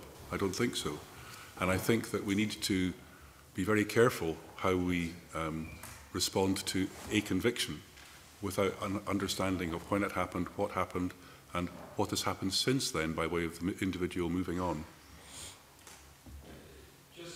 In the submissions that have been given, it has been suggested by families outside and positive prison that we need to address the practice of employers asking about unspent convictions at the initial stages of recruitment. But Mr. White, isn't that, you've just suggested that actually there needs to be a conversation, and actually far from addressing a practice of asking about it and stopping that, there needs to be a more open conversation where it's done up front. Is that what you're suggesting? I think that the way in which the recruitment process could be set up to enable somebody to be seen as the person they are now, first of all, and whether or not they're suitable for the job. And if they are going to be into the situation where they're going to be offered a job, at that point disclosure, self-disclosure by the individual would be a good thing to do, because they'll have seen the person, not the conviction, when it comes down to the recruitment process. Thank you. Liam MacArthur. I was going to take us on to disclosure convictions. I mean, you touched earlier on about the additional clarity that you thought that the bill brings in relation to when disclosure should and shouldn't happen. We heard in the previous, from the previous panel that this is going to be a tricky process, but hopefully through the guidance further progress could be made. I wonder whether there was any thoughts that any of you had about improvements that might be made through the bill in terms of giving a greater degree of clarity, if not to employers, as we were suggested before, that this may be covered more by reserved legislation, but certainly for those being expected to disclose, and by extension those advising them, I suppose. I hesitate to go first again. Apologies. I think it would be possible to come up with some means by which employers, potential employers, friends, family and individuals involved could put all the information about themselves relating to their date of birth, their convictions, when they were, and all that sort of thing into a machine, and it would come up with an answer as to whether or not you should disclose or not disclose. We worked with a software engineering student from Napier, and we got very close to this just in time for this new bill to come out to suggest that our figures might have to be changed. But I think to make it something that is not left to chance would be really, really good. And that's something that everybody could use. Have it online, and they could check out for themselves. I think it'd be a really good thing to do. As long as it wasn't left online. As long as it wasn't left online. I'm sure we could sort that one. Thank you, yes. Any other views on that? In which case, turning to the issue of the distinction made in terms of the time frames for disclosure, depending on whether the conviction happened pre or post an individual's 18th birthday. Again, I presume that's something that you would support, but whether or not you feel that is a suitable threshold. And again, I think taking into consideration the point made by the previous panel about a differentiation made between the higher tariff convictions and the lower tariff convictions. Not our particular area of expertise, we didn't comment on that specifically, but it seems as reasonable a threshold as it can. There will be a distinction between the more serious offences and the less serious offences. As we go through this discussion, I was wondering if I could give an example of, it's not a families outside example, unfortunately, but I was a child protection officer for our local gymnastics club. And one of the training examples that Scottish Gymnastics gives is a man who's a qualified coach who has a conviction on his record, which stays on his record for life because it's a sexual offence. It was for sex with an underage girl. But in looking at the detail of the offence, he was 16 years old when that conviction went onto his record. His girlfriend at the time was 15. The mum of the girl was the one who brought the case to the police because she objected to the fact that they were sleeping together. The police had imposed a £50 fine, but unfortunately that is something that stays on his record forever. He and his girlfriend are now married and have 4 kids, and they're both excellent gymnastics coaches. But it's the type of thing about looking behind the label and taking the time to look at the detail and circumstances of the offence that most people just don't get that opportunity. But it's something that stuck with me over time, is something that can be scarring for life and can carry on someone's record without it necessarily being a risk to the public. Okay, thank you. We're now moving to the electronic monitoring set of questions. Before I bring John Finney in, can I ask, there's a number of submissions where people have argued that electronic monitoring should be available as condition of bail. The government seems open to this. Could I have the panel's views? Nicola, would you like to start for a change? It's an interesting aspect because a lot of victims really struggle with the issue of bail and bail conditions anyway. I think the level of risk assessment necessary prior to releasing somebody on a tag for bail, instead of remanding them, is quite intense. A lot of conditions would have to be taken into consideration. And I think the things that I'm sort of thinking about is when it's that kind of crime where there might be a threshold between custody or using tagging, is we need to take things into consideration especially in Scotland, in sort of smaller towns, rural towns, these individuals are going to come into contact on a regular basis. You go to somewhere like Brechin, there's one co-op. So everybody does their shopping there. And that's the kind of things that, you know, we need to take on board. You're talking about a victim that's just been traumatised. That person could appear in custody, be released on bail, and they're back. So there would need to be a lot of risk assessment done. There would also need to be huge ramifications if that person breached the bail or breached the tag, because community will never accept that unless they see that something happens when that person does it, breaks it. It's unclear from my understanding just what the ramifications would be for breach. It's very vague. Any other comments from the panellists? Just to echo what Nicola has just said, we really think that technology in this context, like pretty much every other context, can be a great boon and a great challenge. And it's about understanding the context. So we would very much welcome, we have concerns about accused being released prematurely before a risk assessment that's been done appropriately. And so I'm going to bang on that all along, because there's quite a thin evidence base around police risk assessment of in domestic abuse context. And while I think we need to use the tools that we have, we really, really need to understand the role of professional judgment in these decisions, and professional judgment that's not competent around the dynamics of domestic abuse is very dangerous. So I guess what we want to underscore is there's not a yes or a no answer from our perspective in terms of use of electronic monitoring on bail, although we think it absolutely needs to be a possibility, but the decision-making around it is what's critical. And so, not only do we need to pay attention, there's a piece of research going on right now down south in the College of Policing around police risk assessments, and I think we need to take some of that on board in terms of how we look at rolling this out, and a number of other things around the new law, but also the breach issues are really going to be important. Pete? I think, first of all, I agree completely that risk assessments need to be carried out very thoroughly and professionally, and that's an important part of the process. I also think when it comes down to breach, I think there should be a zero-tolerance approach in that case, because individuals who are under some kind of electronic monitoring need to know what the limits are.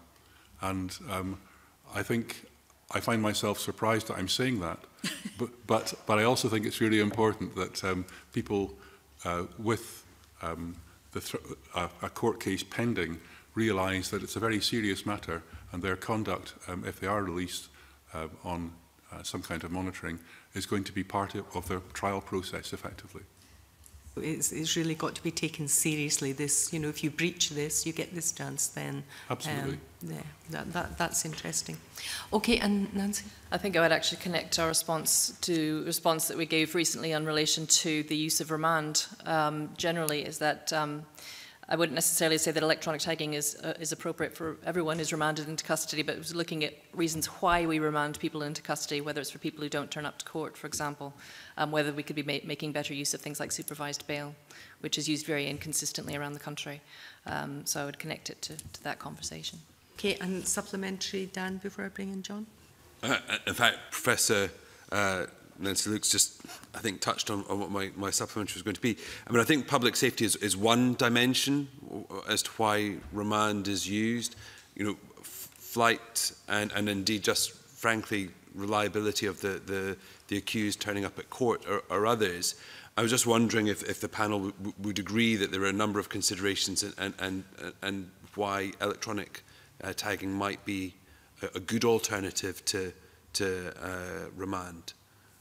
I think remand can be, or the tagging can be quite useful to where people have particularly chaotic lives. I was at an event in Lanarkshire just last week where a young man was saying that he wished he could actually remain tagged. I thought that was a rather extreme response, but he was saying it was very helpful for him to create some sort of stability and predictability and accountability. which he actually found very helpful, especially in terms of his trying to return to the community in his case. But for remand as well, it's being able to provide that structure. As long as it's ideally supported, you want to see that support attached to it rather than just purely surveillance to make it most effective. I think that there's great potential in people being able to not go to remand halls. The conditions under which people are kept are quite different from convicted prisoners. And I think the lack of structure and the lack of access to services for remand does nothing but damage to a large proportion of the people who are in there. And I think they would have a better chance of recovering their sense of being a member of society on a tag, much more so than if they're held in this limbo land that's remand. But I agree that risk assessments are vital. Thank you. Carter? I'm just trying to link back the comment that Professor Loucks made there around the chaotic lifestyles that are involved very often. It's a message we've heard through our inquiry on remand from most witnesses, in fact. But trying to square that with Mr White's comment around almost a one strike and you're out for breach, I think as we heard with the previous panel, in a sense this could be a management process over a prolonged period of different separate incidents. So I'm not quite sure how we, as I say, how we square the approach, Mr White, you were talking about breach, and actually the characteristics that crop up very often with the type of people that we're trying to keep out of remand and support into better behaviour. I'd just say for me it just underlines the need that surveillance on its own is not enough. It's having the support that goes with that, and that's the support that can actually prevent breach in the first place. I don't know if you want to add to that. The zero tolerance approach is one that I was encouraged to take on board by Karyn McCluskey, and I wouldn't argue with her. Can I just add that one of our big concerns around community disposals generally is a failure to act appropriately in response to breaches of the orders, and I think that this leads back to that question about who's managing the orders and how much resource they have for doing that, how much training they have around particular areas.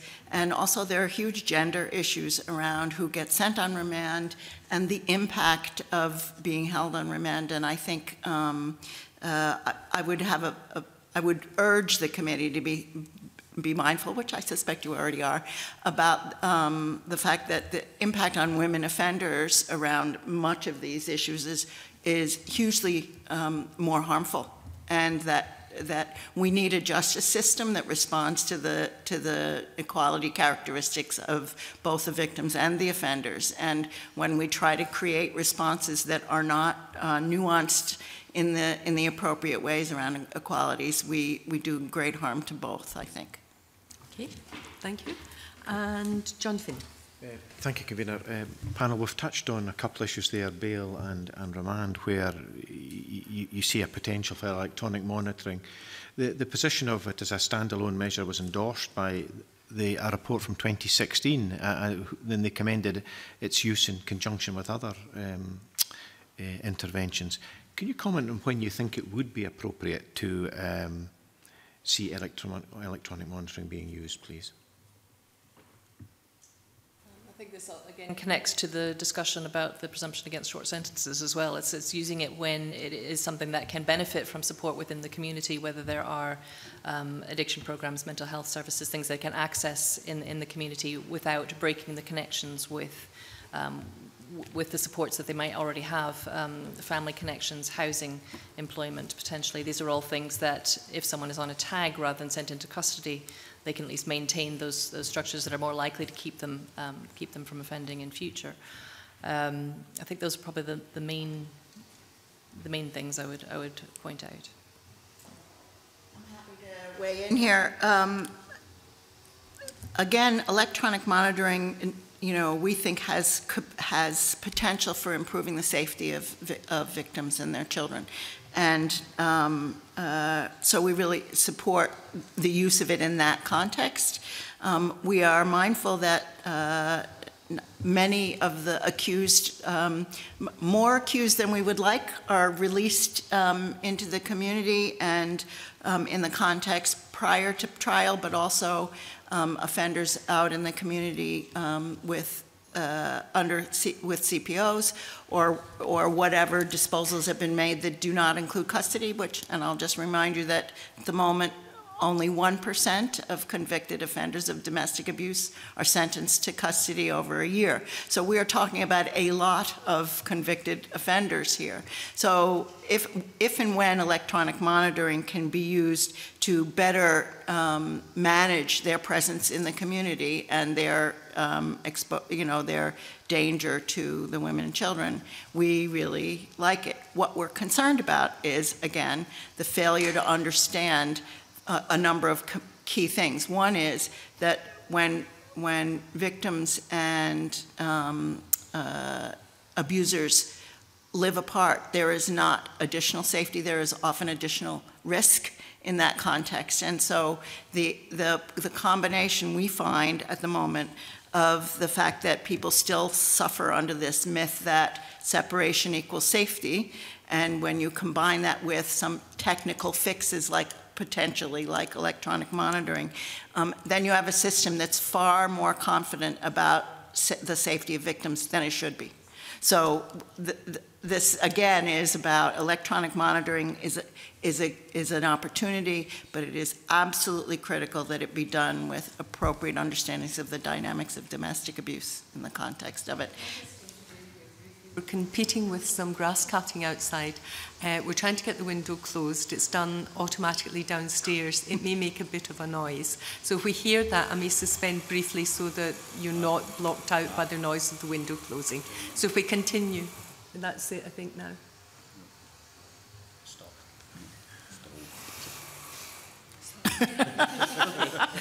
If we just continue then, if it's interfering with hearing people, then we can stop again. Right, where were we? John. Yep, thank you very much. Another phrase that's come up in an earlier session that's repeated again is the issue of support that would be required to underpin electronic monitoring. And indeed, the Scottish Government refers to it as a more person-centred and more fully integrated with other community justice interventions. Do you view this legislation as going far enough in that direction with reference to support? The current situation that we've got is that somebody's released on an RLO with absolutely zero supervision, absolutely nothing. They've got no support, they've got no help, and they're out in the community. So any form of supervision or support in respect of a tag is going to be beneficial. It's definitely going to be beneficial. Whether it goes far enough is difficult to say, because we have to take the victims into consideration. Because I think where we are currently, and it's probably quite harsh, is communities do not have faith in community sentencing. And that's because we've discussed it before. It takes too long to breach somebody. We're looking at zero tolerance. If you're on an RLO, you can have 8-9 breaches of 10-15 minutes each. How long do we wait until it's breached? How many times do you stand outside that victim's house before you actually commit a breach? So it's the supervision aspect is to try and help them reintegrate into society and become more or less likely to reoffend. But it also has to be to support the victim to know that they're safe. So if that's the issue, is that had sufficient regard, if not directly in referenced in the legislation and the supporting documents, the level of support? Because it seems to be a recurring theme. No point in having the technology without the backup from humans. I just want to support the reference to supervised bail. There's some really good evidence from the US in looking at really serious supervised bail interventions around the context of domestic abuse, and they have really good outcomes in terms of reducing reoffending.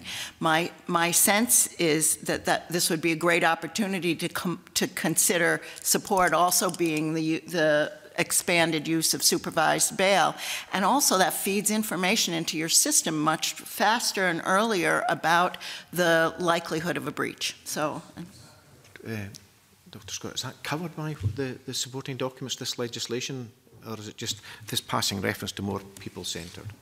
I'm sorry, I couldn't hear you, John. Well, I'm trying to understand if you believe that the resources that would support that approach, and we've heard in the previous panel that additional resources would be required, is there an acknowledgement, do you feel, from the Scottish Government in relation to that? We felt that the bill focused very much on the surveillance and security side of things without enough reference to the need for structured support to be available. It needed much more emphasis on that as a requirement, as a condition, and not just the surveillance in itself. But it also requires a recognition that this support will not be universally available throughout Scotland. It might be more concentrated in urban areas, for example. But without that support, you are going to face difficulties in compliance.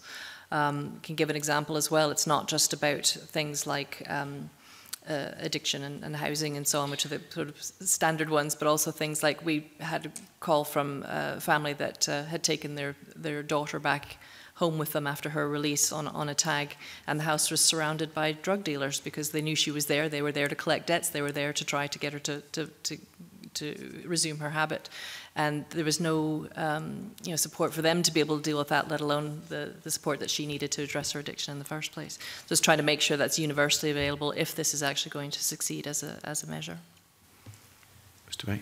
I think that one of the benefits of support, it's not just the technical monitoring of somebody and discussion with them. I think the personal contact is something that's quite vital, because there's somebody out there for somebody who's on their journey back, who knows the full story, so there's no need to conceal or hide what's going on, and to develop a relationship which is maybe the first positive relationship that person's had in a long time.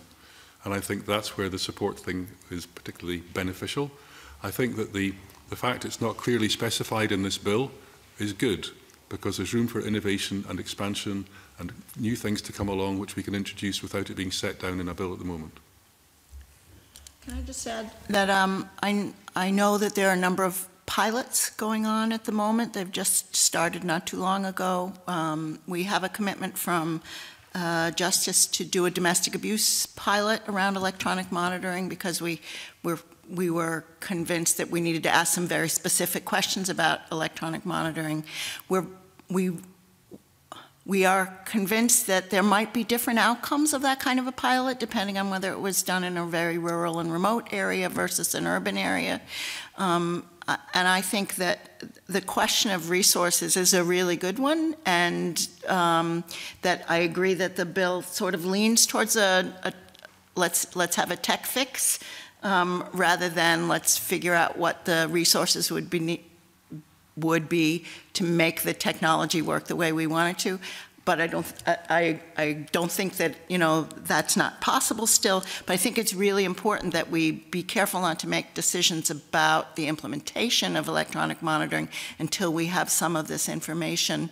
And also, short sentences, I have to say, until we have the information from these pilots. And will you be able to furnish the committee with information about these pilots, please? Well, the Justice Department is doing the pilots, so they're the ones that should be providing that information. Okay. And we're meeting with them actually in a couple of weeks to talk about the domestic abuse one.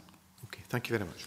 Liam MacArthur, supplementary. It's just on the back of the discussion there around resources and the additional resources that may be required to support the wider use of electronic monitoring. Do you think there's been enough of an assessment of the resource shift? If we're trying to keep people out of remand, then presumably one would need a resource to shift from what's going into remand at the moment to more community-based measures at a local level. Is it your impression that debate has been had, that the government has a clear view as to how they might manage this budget shift? I don't think there's been an active debate of sufficient depth and extent as yet to do with this, but I think that the general feeling for the people I represent is that if people can be helped to not be in prison, then further down the line that's going to save a lot of money. And I think the budgeting side of things is seen in too short a time frame at the moment, and I think if there's some investment in helping people to start their journey back to being a constructive citizen without going to prison, then that's going to save a lot of money further on. That's the distinction. You wouldn't necessarily foresee a short-term shift in budget. It's more likely to be a kind of medium-term calculation that's made that would allow that resource to be freed up and moved into other measures. I'd like to think so, yes. Right. I have a possibly slightly contrary opinion, which is I think we need to be really careful if we're shifting into the community folks who ordinarily would be in remand. And I have strong concerns about the use of remand, so I want you to hear that in this context. But we need to be really careful that we are not shifting the task for supporting victims and their children to the organizations like our domestic abuse organizations, Women's Aids, to be advocating for safety in the context of new technologies when you know, they don't have any more training than anybody else around the use of the technologies, and also are stressed by local budget cuts. So I think there needs to be a careful analysis of where support is going to come for victims in the face of system change, and making sure that we support that, not just with mine, but with other victims' organizations. Nothing else to add? That's fine. Daniel now, followed by Morris, then Rona. So I think the discussion over the last few questions has been very interesting. I think it hits upon, I think, the sort of the central tension within this, which is fundamentally what increased use of electronic monitoring could and should be about, is about taking people who would otherwise be in prison and providing them with the opportunity of being outside. However, that comes with risks, I think, is the broad summary. So can I just look at that in a little bit more detail? Risk assessment has been discussed by Marsha Scott earlier, and indeed in our previous evidence session we heard that the view that there needs to be kind of improvement of, certainly in terms of clarity around risk assessment, and indeed the call that perhaps courts should provide an evidence summary, so that, and I think that hits upon the support point, that if you want to provide the right support to individuals, that risk assessment is clearly critical.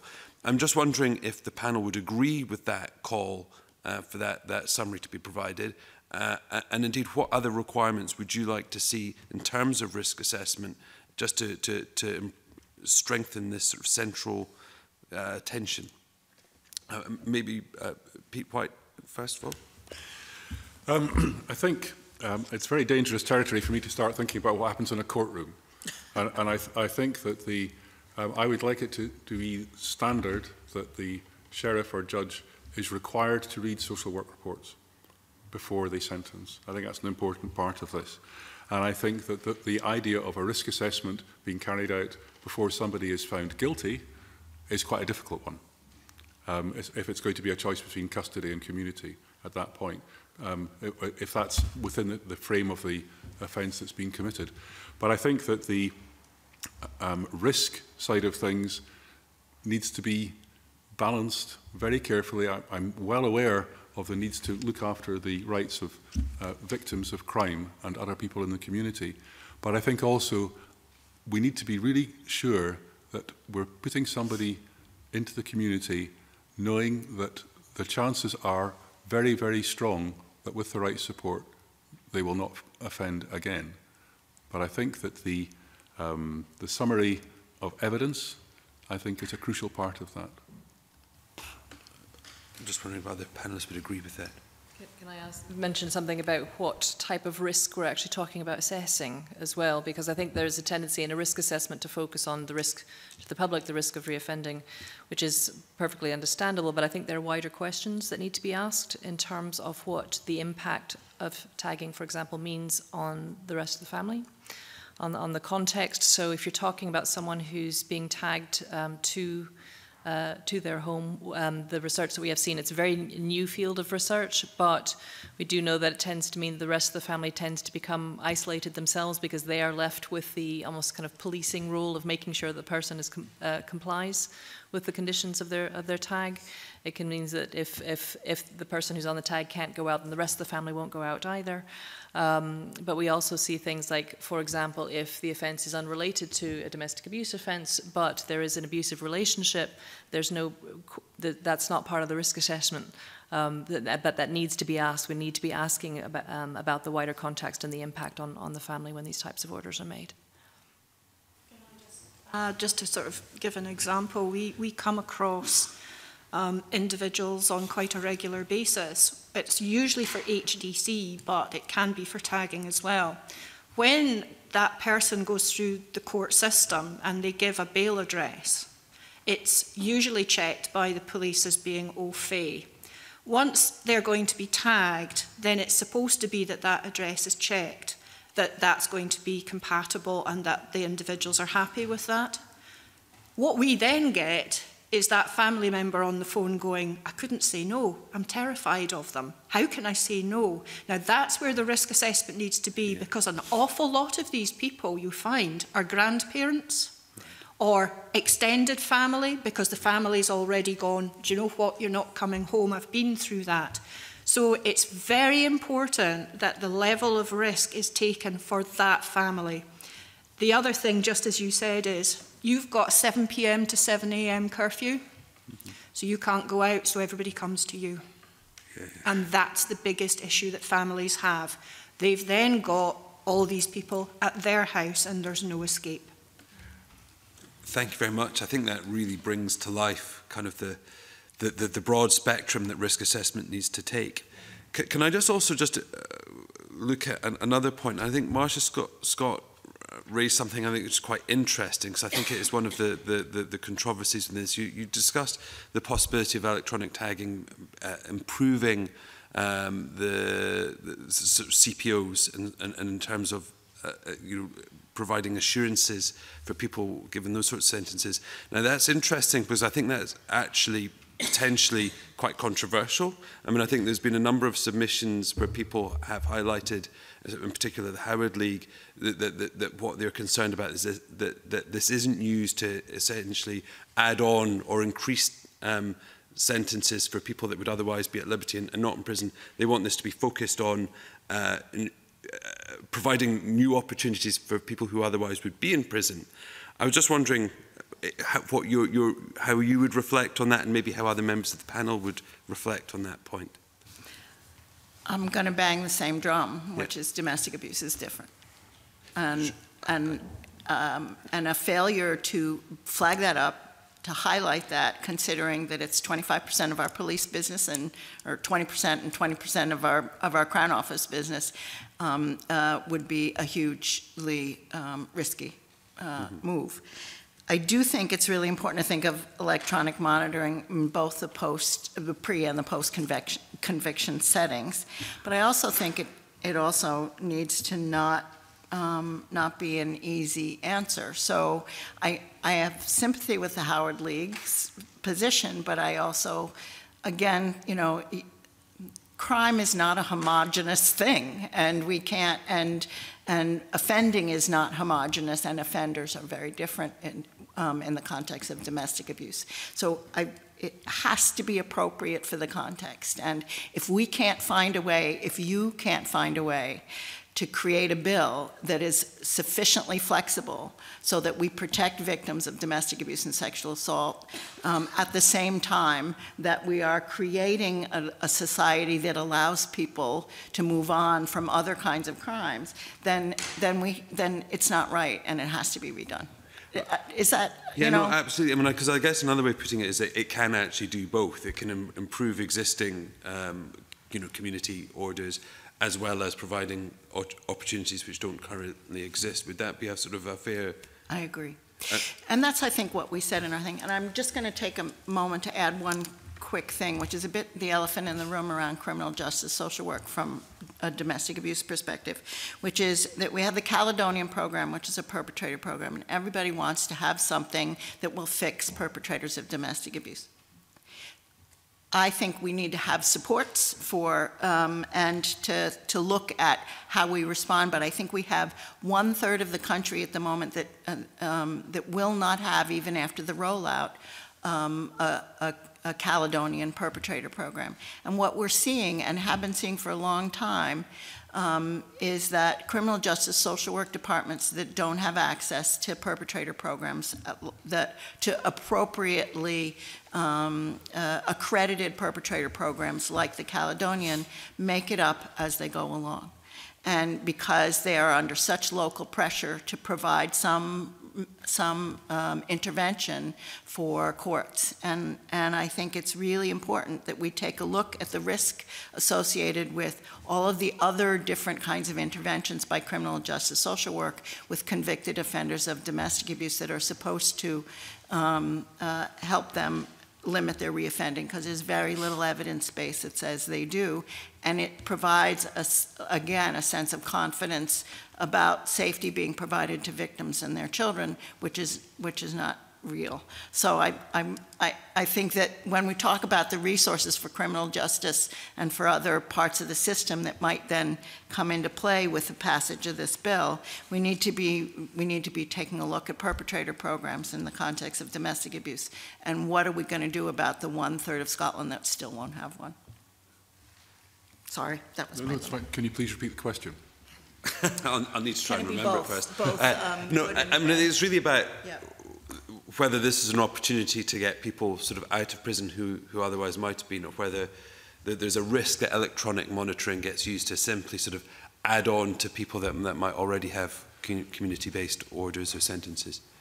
I think it adds an option, and I think that I come back to the government's understanding that short-term prison sentences do more damage and are less likely to help people reconsider their way forward than community-based sentences.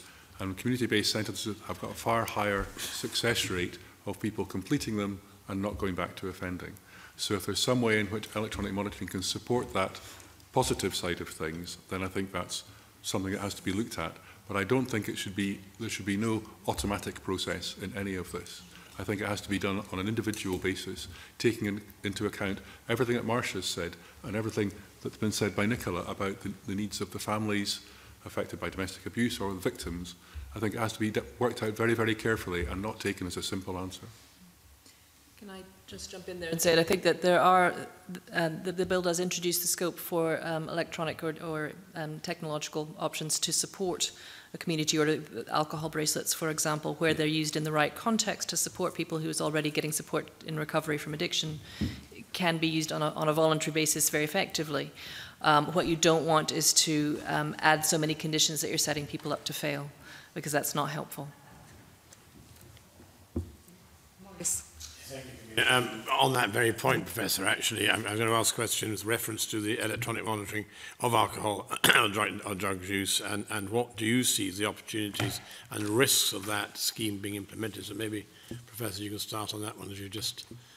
We had addressed that in our written evidence, saying that if you use it purely as a punitive measure, then that goes completely against recovery focused approaches. What you do, you can use it, however, as a supportive measure, ideally on a voluntary basis, which will support people who are trying to work towards their recovery. You know, you can use it as similar to what the young man was saying about tagging. You can actually use it as an excuse to avoid going out with your mates, going out to the pub and so on. But it does need to be used in that context rather than as punishing people for an addiction. Yeah, Peter. I agree. Right. I agree with Nancy that it should be a support process, right, not a punitive thing. And it has to be voluntary as well. Yeah, Dr. Scott? Yeah, No? I agree, yes. Okay, thank you, Peter. Jenny's... into the panel. As a supplementary to Maurice Corey's question then, Nicola, Fraser, in your submission you say with regard to GPS technology that this has the potential to give the victim a sense of security by limiting the movement of the offender and creating safe spaces for victims. But Marsha, Scott, I was quite taken with some of the evidence that you had submitted, and you point to the limitations of GPS in terms of it not being able to detect certain types of behaviour. So, for example, text contact, chance encounters, as you describe it, social media contact as well. And I note from your submission you're calling for further exploration with Scottish Government and criminal justice partners in terms of the use of GPS with bail conditions. Would the rest of the panel be supportive of doing that? And do you also acknowledge the limitations that perhaps GPS technology might provide with regard to certain crimes in terms of domestic abuse? I think that we have to be very careful that we don't have a sort of one-stop shop solution here. And I think that the use of GPS has got great potential, but I think that we need to make sure that it is properly supported and carried out in a way which means that the victims, particularly, are protected in a way that is gives them sufficient confidence that they can go on with things. As for controlling access to social media or the telephone, I don't know how we can do that. And I understand the reason for that being raised as an issue, but I think that that's where the support element comes in for somebody who's under monitoring, is that they have to be supported towards realising that making contact by the means suggested is wholly inappropriate and harmful. And so I think the support element there is the important bit. Rather, I don't think we can stop people from accessing machines that will communicate with others. I think in that respect, you know, if you're dealing with different kinds of victims, and I certainly totally respect that it's different in a domestic abuse situation, we can also look at things like stalking or those kinds of cases where the perpetrator is often very manipulative, very clever, very underhand. And I agree, you know, that it's very difficult to stop access to internet, texting, whatever, unless my only feeling would be as if that's part of the order, that they're not allowed to contact or they're not allowed to enter a zone, then the second they breach that, we're back to community having faith in that breach process. So is it a case of if there's an exclusion zone and a buffer zone and somebody goes in, that we deal with that immediately to give that victim confidence, and they need then to be able to report back and say, he keeps contacting me, and therefore that's a breach. So there's a lot of different ways. I totally get it with domestic abuse. It's a totally different thing. And a lot of domestic abuse also is based around family members, children. You know, you tend to find that they're desperate to get access for children. So you've got lots and lots of different processes involved. But I think it has to come down as part of the order, part of the risk management, and also part of the breach process. Underlining that this all needs to be done in very close discussion and communication with the victims. Because, I mean, we were working with a family not long ago where the ex-partner was sending a series of abusive and threatening texts. And so the police response was to remove his phone. But the problem was that the phone was the one way that they knew where he was. So it made it actually more disconcerting for the victim for him not to have his phone than it was for them to be receiving the text in the first place. So it's just making sure that that is the conversation and it's not taken out of the victim's hands. There's been some very encouraging research, it's a bit old now, but around use of GPS, actively monitored GPS, with an exclusion zone that's sizable enough to give women confidence that they will, you know, that there's an alarm set up so that they know that there's not going to be any surprises in the middle of the night, you know, without the alarm going off. And really important, and that they trust that there'll be a response when that alarm goes off that is timely and sufficiently robust, and those are really important conditions. But again, you know, this is a bit about let's make this work for us, absolutely in communication with victims, because, you know, this everybody will say, oh, well, it might not work here or there. We have the keys to use this, I think, but it'll be absolutely critical that that we explore the impact of it initially and test that before we roll it out, I think. And so GPS is quite exciting from our perspective, but it's not magic.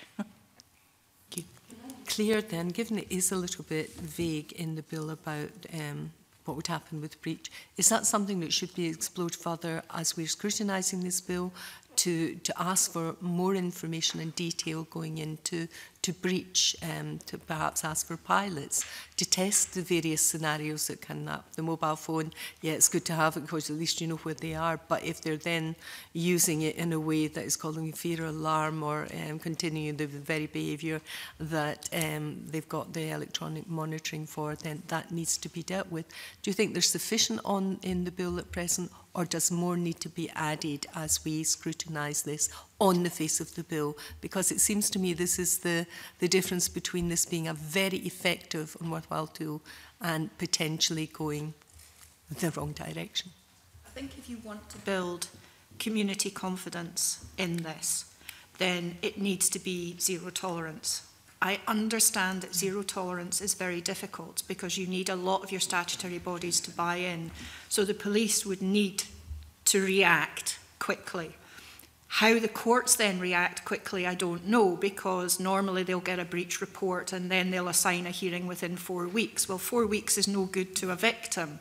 So I agree with you in some terms we maybe need to look deeper into how the actual system will cope with increased breaches if we're taking zero tolerance in relation to these things. Okay, any other, Marsha? I think we definitely need more clarity about the status of a breach. Will it be a criminal offense? How, in what circumstances? What, it's already a real problem in terms of CPOs. Let's not replicate that problem. Let's be clear from the beginning how we expect these to work, how these orders to work in the context of offenders who are not necessarily going to have that good positive response to community disposals, which many will, but domestic abuse offenders, there's a big question mark about. Thank you. And Pete? I have nothing to add. I'm fully in support of what Marsha and Nicola have said, and I think it's a way forward, but we have to be very, very careful that we do it properly, so a little bit more direction in the bill would be helpful. Okay. Anything to add? No, nothing to add. That's good. John, you just supplementary before I Thank you very much, Convener. I wonder, panel, we have a submission from Social Work Scotland, which I have to say I entirely agree with, and that is regarding one aspect, the remote alcohol monitoring, where they say it's important to acknowledge that the typical journey towards change may involve several lapses or relapses, for example. So in relation to the issue of someone with an alcohol addiction problem, and I'm simply talking about the consumption of alcohol rather than any other issues, would you understand that there must be a level of discretion around how that breach is responded to, please? It's not something that we commented on, but going from experience with things like drug testing and treatment orders, there are a lot of times that somebody could relapse.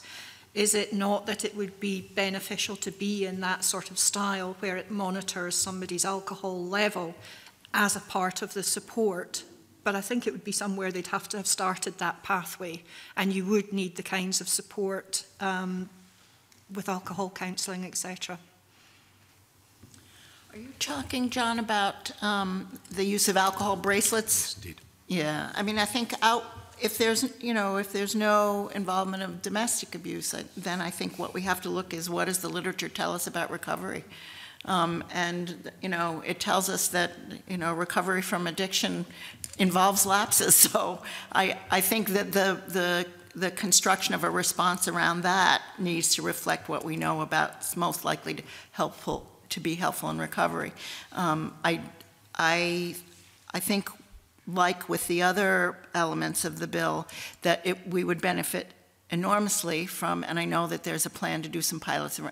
about including alcohol bracelets in the pilots to find out just how it works, because I'm quite concerned about a punitive response to them, but I'm also concerned that because people misunderstand the relationship between domestic abuse and alcohol, they think that if they keep an offender from drinking, that that will keep them from offending, and that's a really dangerous assumption.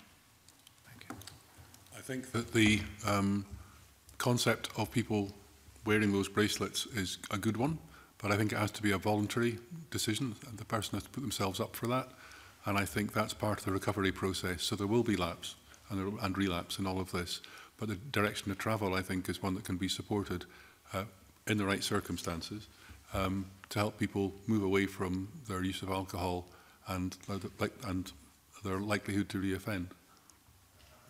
The term zero tolerance earlier, Mr. White. I mean, people might understand that with going somewhere where you shouldn't go, but sitting in your house and breaching that, you would hope for a measure of discretion to be afforded the authorities with that, I presume. What a wonderful question, John. Thank you so much. I think that you can work out I think that a lot depends on the way in which somebody conducts themselves prior to the breach in terms of alcohol. I think that's a different thing from somebody breaching an order, which is to do with their behaviour in the wider community. I think just to add to that, I think there are different types of technology that are addressed in the bill, and therefore if the bill is to improve the response or have a clearer section regarding breach, I think there are then different responses to breach based on the different types of technology that we're talking about. So I think there is probably a different type of response to going outside a curfew or outside a boundary compared to use of an alcohol bracelet. So it's just trying to make sure that whether it's the guidance documents or whether it's the kind of nuances within the bill itself can actually address that. Thank you very much. Thank you, Convener. Thank you, Convener. Yes, I just wondered if you would agree that before this bill comes to fruition, it's absolutely vital that it's communicated to the public in the correct way. And I'm thinking in relation to families and children and to remove the stigma, that you were talking about. And also, I can imagine that children will need some form of counselling, to younger children particularly, to answer their questions about why mum or dad can't leave the house between certain hours, or big brother or big sister. And that's going to require a lot of work. Would you agree with me? That's what we do as an organisation. So yes, I do agree that it does require a great deal of work and a willingness to talk about it, because the tendency is to try to pretend that something else is happening, whether it's daddy's working away, your brother's gone into the military, mummy's in hospital. You could see similar types of excuses being used for tagging as well. And in order for children and young people to be able to deal with these sorts of issues, they do need to be able to have open, honest conversation where they can ask questions. Yeah. And just on a wider level for communicating with the public, and I can see some hysterical headlines already, when this comes out. So we need to be very careful about how it's put over to the public and just how we communicate it, so that it doesn't have a detrimental effect. We're always a bit tied by the press, who always go for the negative aspects. Yeah. We get that all the time. Somebody commits an offence while tagged or does this or while on bail, but they never report on the positivities. And let's face it, there has been a lot of positive stuff has come out of community-based. It's supporting victims, it's supporting people to get back into the community. So it's how we get it out there on a positive note. Yeah. That's the major issue. But without getting buy-in from the community, that's a difficult one to sell. Yeah. I mean, I think this is about what kind of a country we want to be and what kind of communities we want to be. And I think that we can equally say that this is about having second chances for everybody, but it's also about making some people safer. And I think it can be, the message is about that this is a balanced approach, given the changes that we all hope you'll make. This is a balanced approach to making sure that people who are very vulnerable get both the supports they need, but also the technological protections that we might be able to provide. I think that there are a number of other initiatives underway which will support this bill being publicised, along the lines of the Employers Support Network as an example. where people are going to talk about people with convictions and talk about the benefits of them finding work. Disclosure Scotland's Scotland Works for You programme is another one which is doing a very good job at saying that, okay, if somebody's committed an offence and been punished for it, it's time they can move on and do so in a structured way. And so I think this is not standing alone, and I think we can do something very positive with it, yes. Thank you. Jenny? Just a brief question with regard to resourcing. Dr. Marsha Scott, you mentioned previously that only a third of the country have access to the Caledonian Perpetrator Programme. And we heard in the previous evidence session from Social Work Scotland, and they also highlighted in their written submission that the use of electronic monitoring in Scottish prisons as a condition of temporary release from prison may further increase the number of assessments completed jointly by community-based and prison-based social work, and this may also impact on staffing levels and resources. Do you foresee that the legislation in its current form will impact upon your organisation in terms of resources? I think, as I said, first of all, I just need to make sure that I wasn't giving the wrong idea. We don't actually have Caledonian in 2/3 of communities at the moment, but it is getting rolled out to an additional 1/3. But we will still then have a gap of a third once that happens. And I think I do foresee some questions, some concerns, in part because if this is done correctly, it means more information flow. It needs to be more information flow with prison officials, with victims and children, with criminal justice social work, and sharing information in our GDPR world at the moment is quite complicated and difficult. And the other additional thing is if we have fewer people in custody, which is a bit of a nightmare from our perspective in some ways, then that means more burdens on our women's workers and children's workers in terms of providing advocacy in the legal system. So this is not a plea for more money. This is please, we need an impact assessment. Mm-hmm. Although, if there's more money around, we'll take it. Thank you. Yeah. Mary? I'd really just like to ask a question on an area that we haven't really touched on in the evidence that we've heard so far, and it's around Part 3 of the bill and the changes to the parole board for Scotland. And I know that in a couple of the submissions that we'd had, I think particularly from yourself, Pete, it was about, well, you said that there's a lack of understanding amongst the prison population and the wider public of the detailed workings and procedures of the parole board. So it was really just to try to tease that out a bit more, and because I think from sitting on the Justice Committee, it's certainly an area that we haven't heard too much about and we're not too familiar with. And really also the evidence from families outside about the engagement with families through the parole process, and to hear a bit more about that.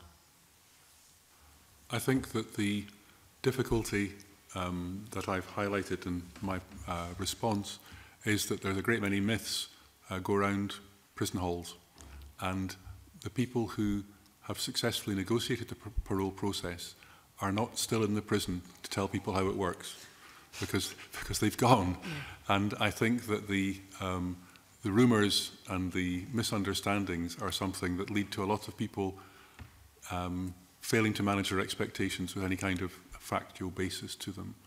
And I think that that leads to a lot of upset and anxiety, which appears as anti-social behaviour in the prison itself, because people are frustrated when, if they understood how the process worked, they'd realise that perhaps their opportunities for parole were further away than they imagined.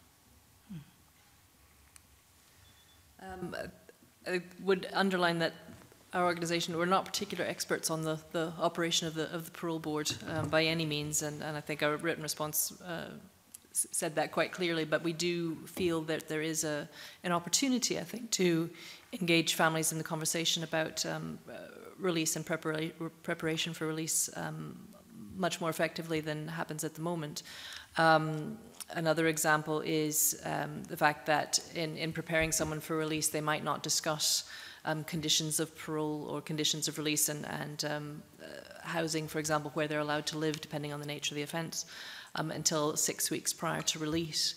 And if you're a family that is willing to support the person in their release, and we were working with a family that were willing to sell the house, move somewhere else, relocate the kids in different schools and so on, but they weren't actually involved in that conversation at all until 6 weeks prior to release, which is not really enough time to make quite major life-changing decisions for the entire family. It's also recognizing that families, while they might be supportive, they're not just a tool in the resettlement of the person coming out of prison.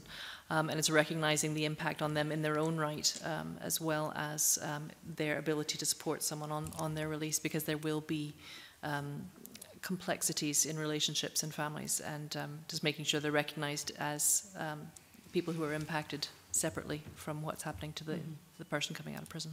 So really there needs to be more information, and I suppose better general awareness of how the whole process works, and really involving people in that at an earlier stage. And making sure that they are involved in that discussion. Often there's a perception from the family's perspective that social work assessments, because social workers are required to visit the home for people who are coming out of prison after a long-term sentence, that visit is specifically in relation to the prisoner and not in relation to what the families themselves may need. Okay, thank you. Can I ask again about the parole board? At present, there must be a High Court judge and there must be a psychiatrist. Now, they're saying in the bill that maybe isn't necessary. The judicial member really sits, and the role can be fulfilled by legal members of the board. And there are also sufficient members with experience of forensic psychiatry. Would you have a concern about these two elements being removed from a must-have in the parole board? I think one of the issues there is sometimes the parole hearings can't go ahead when one of those people is missing. Right. And I think that is my understanding of the reason for the changes being proposed. I wonder if that's a good reason. I mean, they should be there, I would have thought, to assess, but...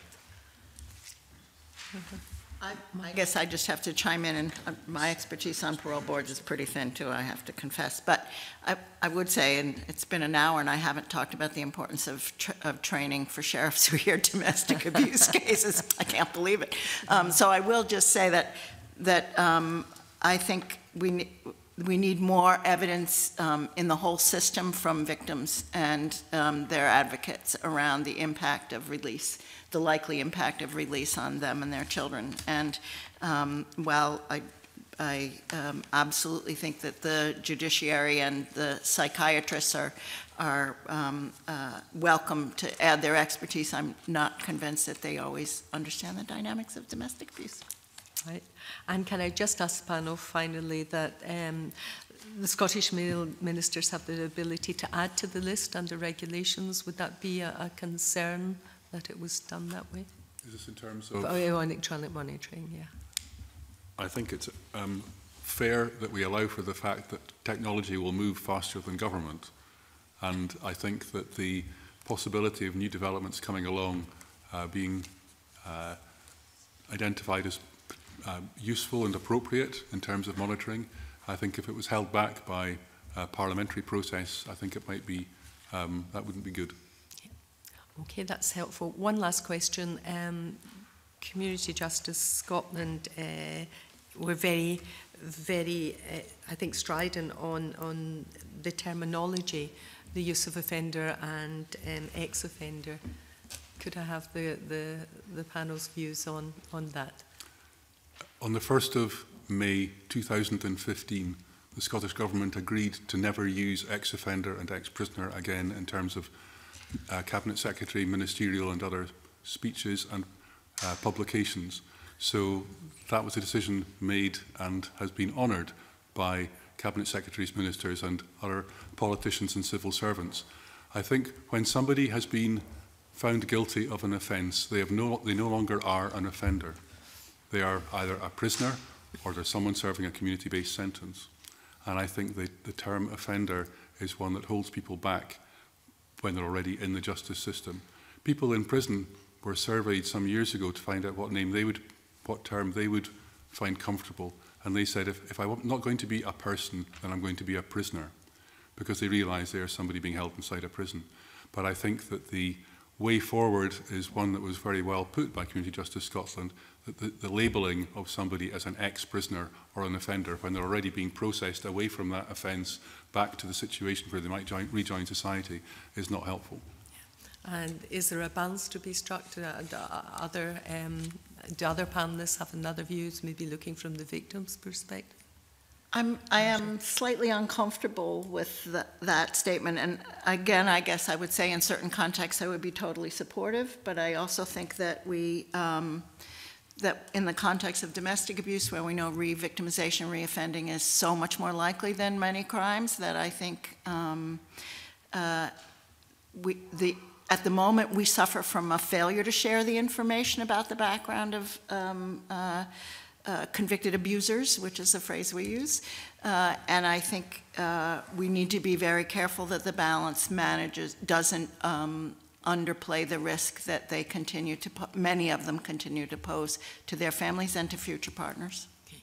Nicola and Nancy? I think a lot of victims are actually in some ways tied by the criminal justice system, in as much as this could be their first time to actually go through the system, and it uses terminology all the time.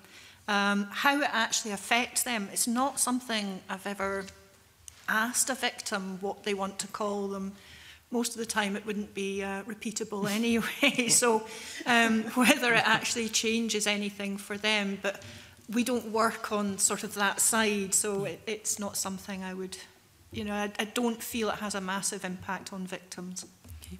And then I do think that the terminology is unhelpful, to be honest, not only because of the labelling of, labelling someone according to the worst thing they've ever done, but also in fact that it creates a dichotomy between those people over here and the offenders and the victims, when often both of them have had both experiences. I think there's also a lack of recognition in the bill that it's not just talking about people who have been convicted, but talking about people on remand who may not be offenders and may not actually ever be convicted. So I think it's just the reality of trying to be clear about what we're actually talking about. Okay. Thank you all very much. That concludes our questions, and we'll now suspend briefly just to allow the witnesses to leave. Thank you very much.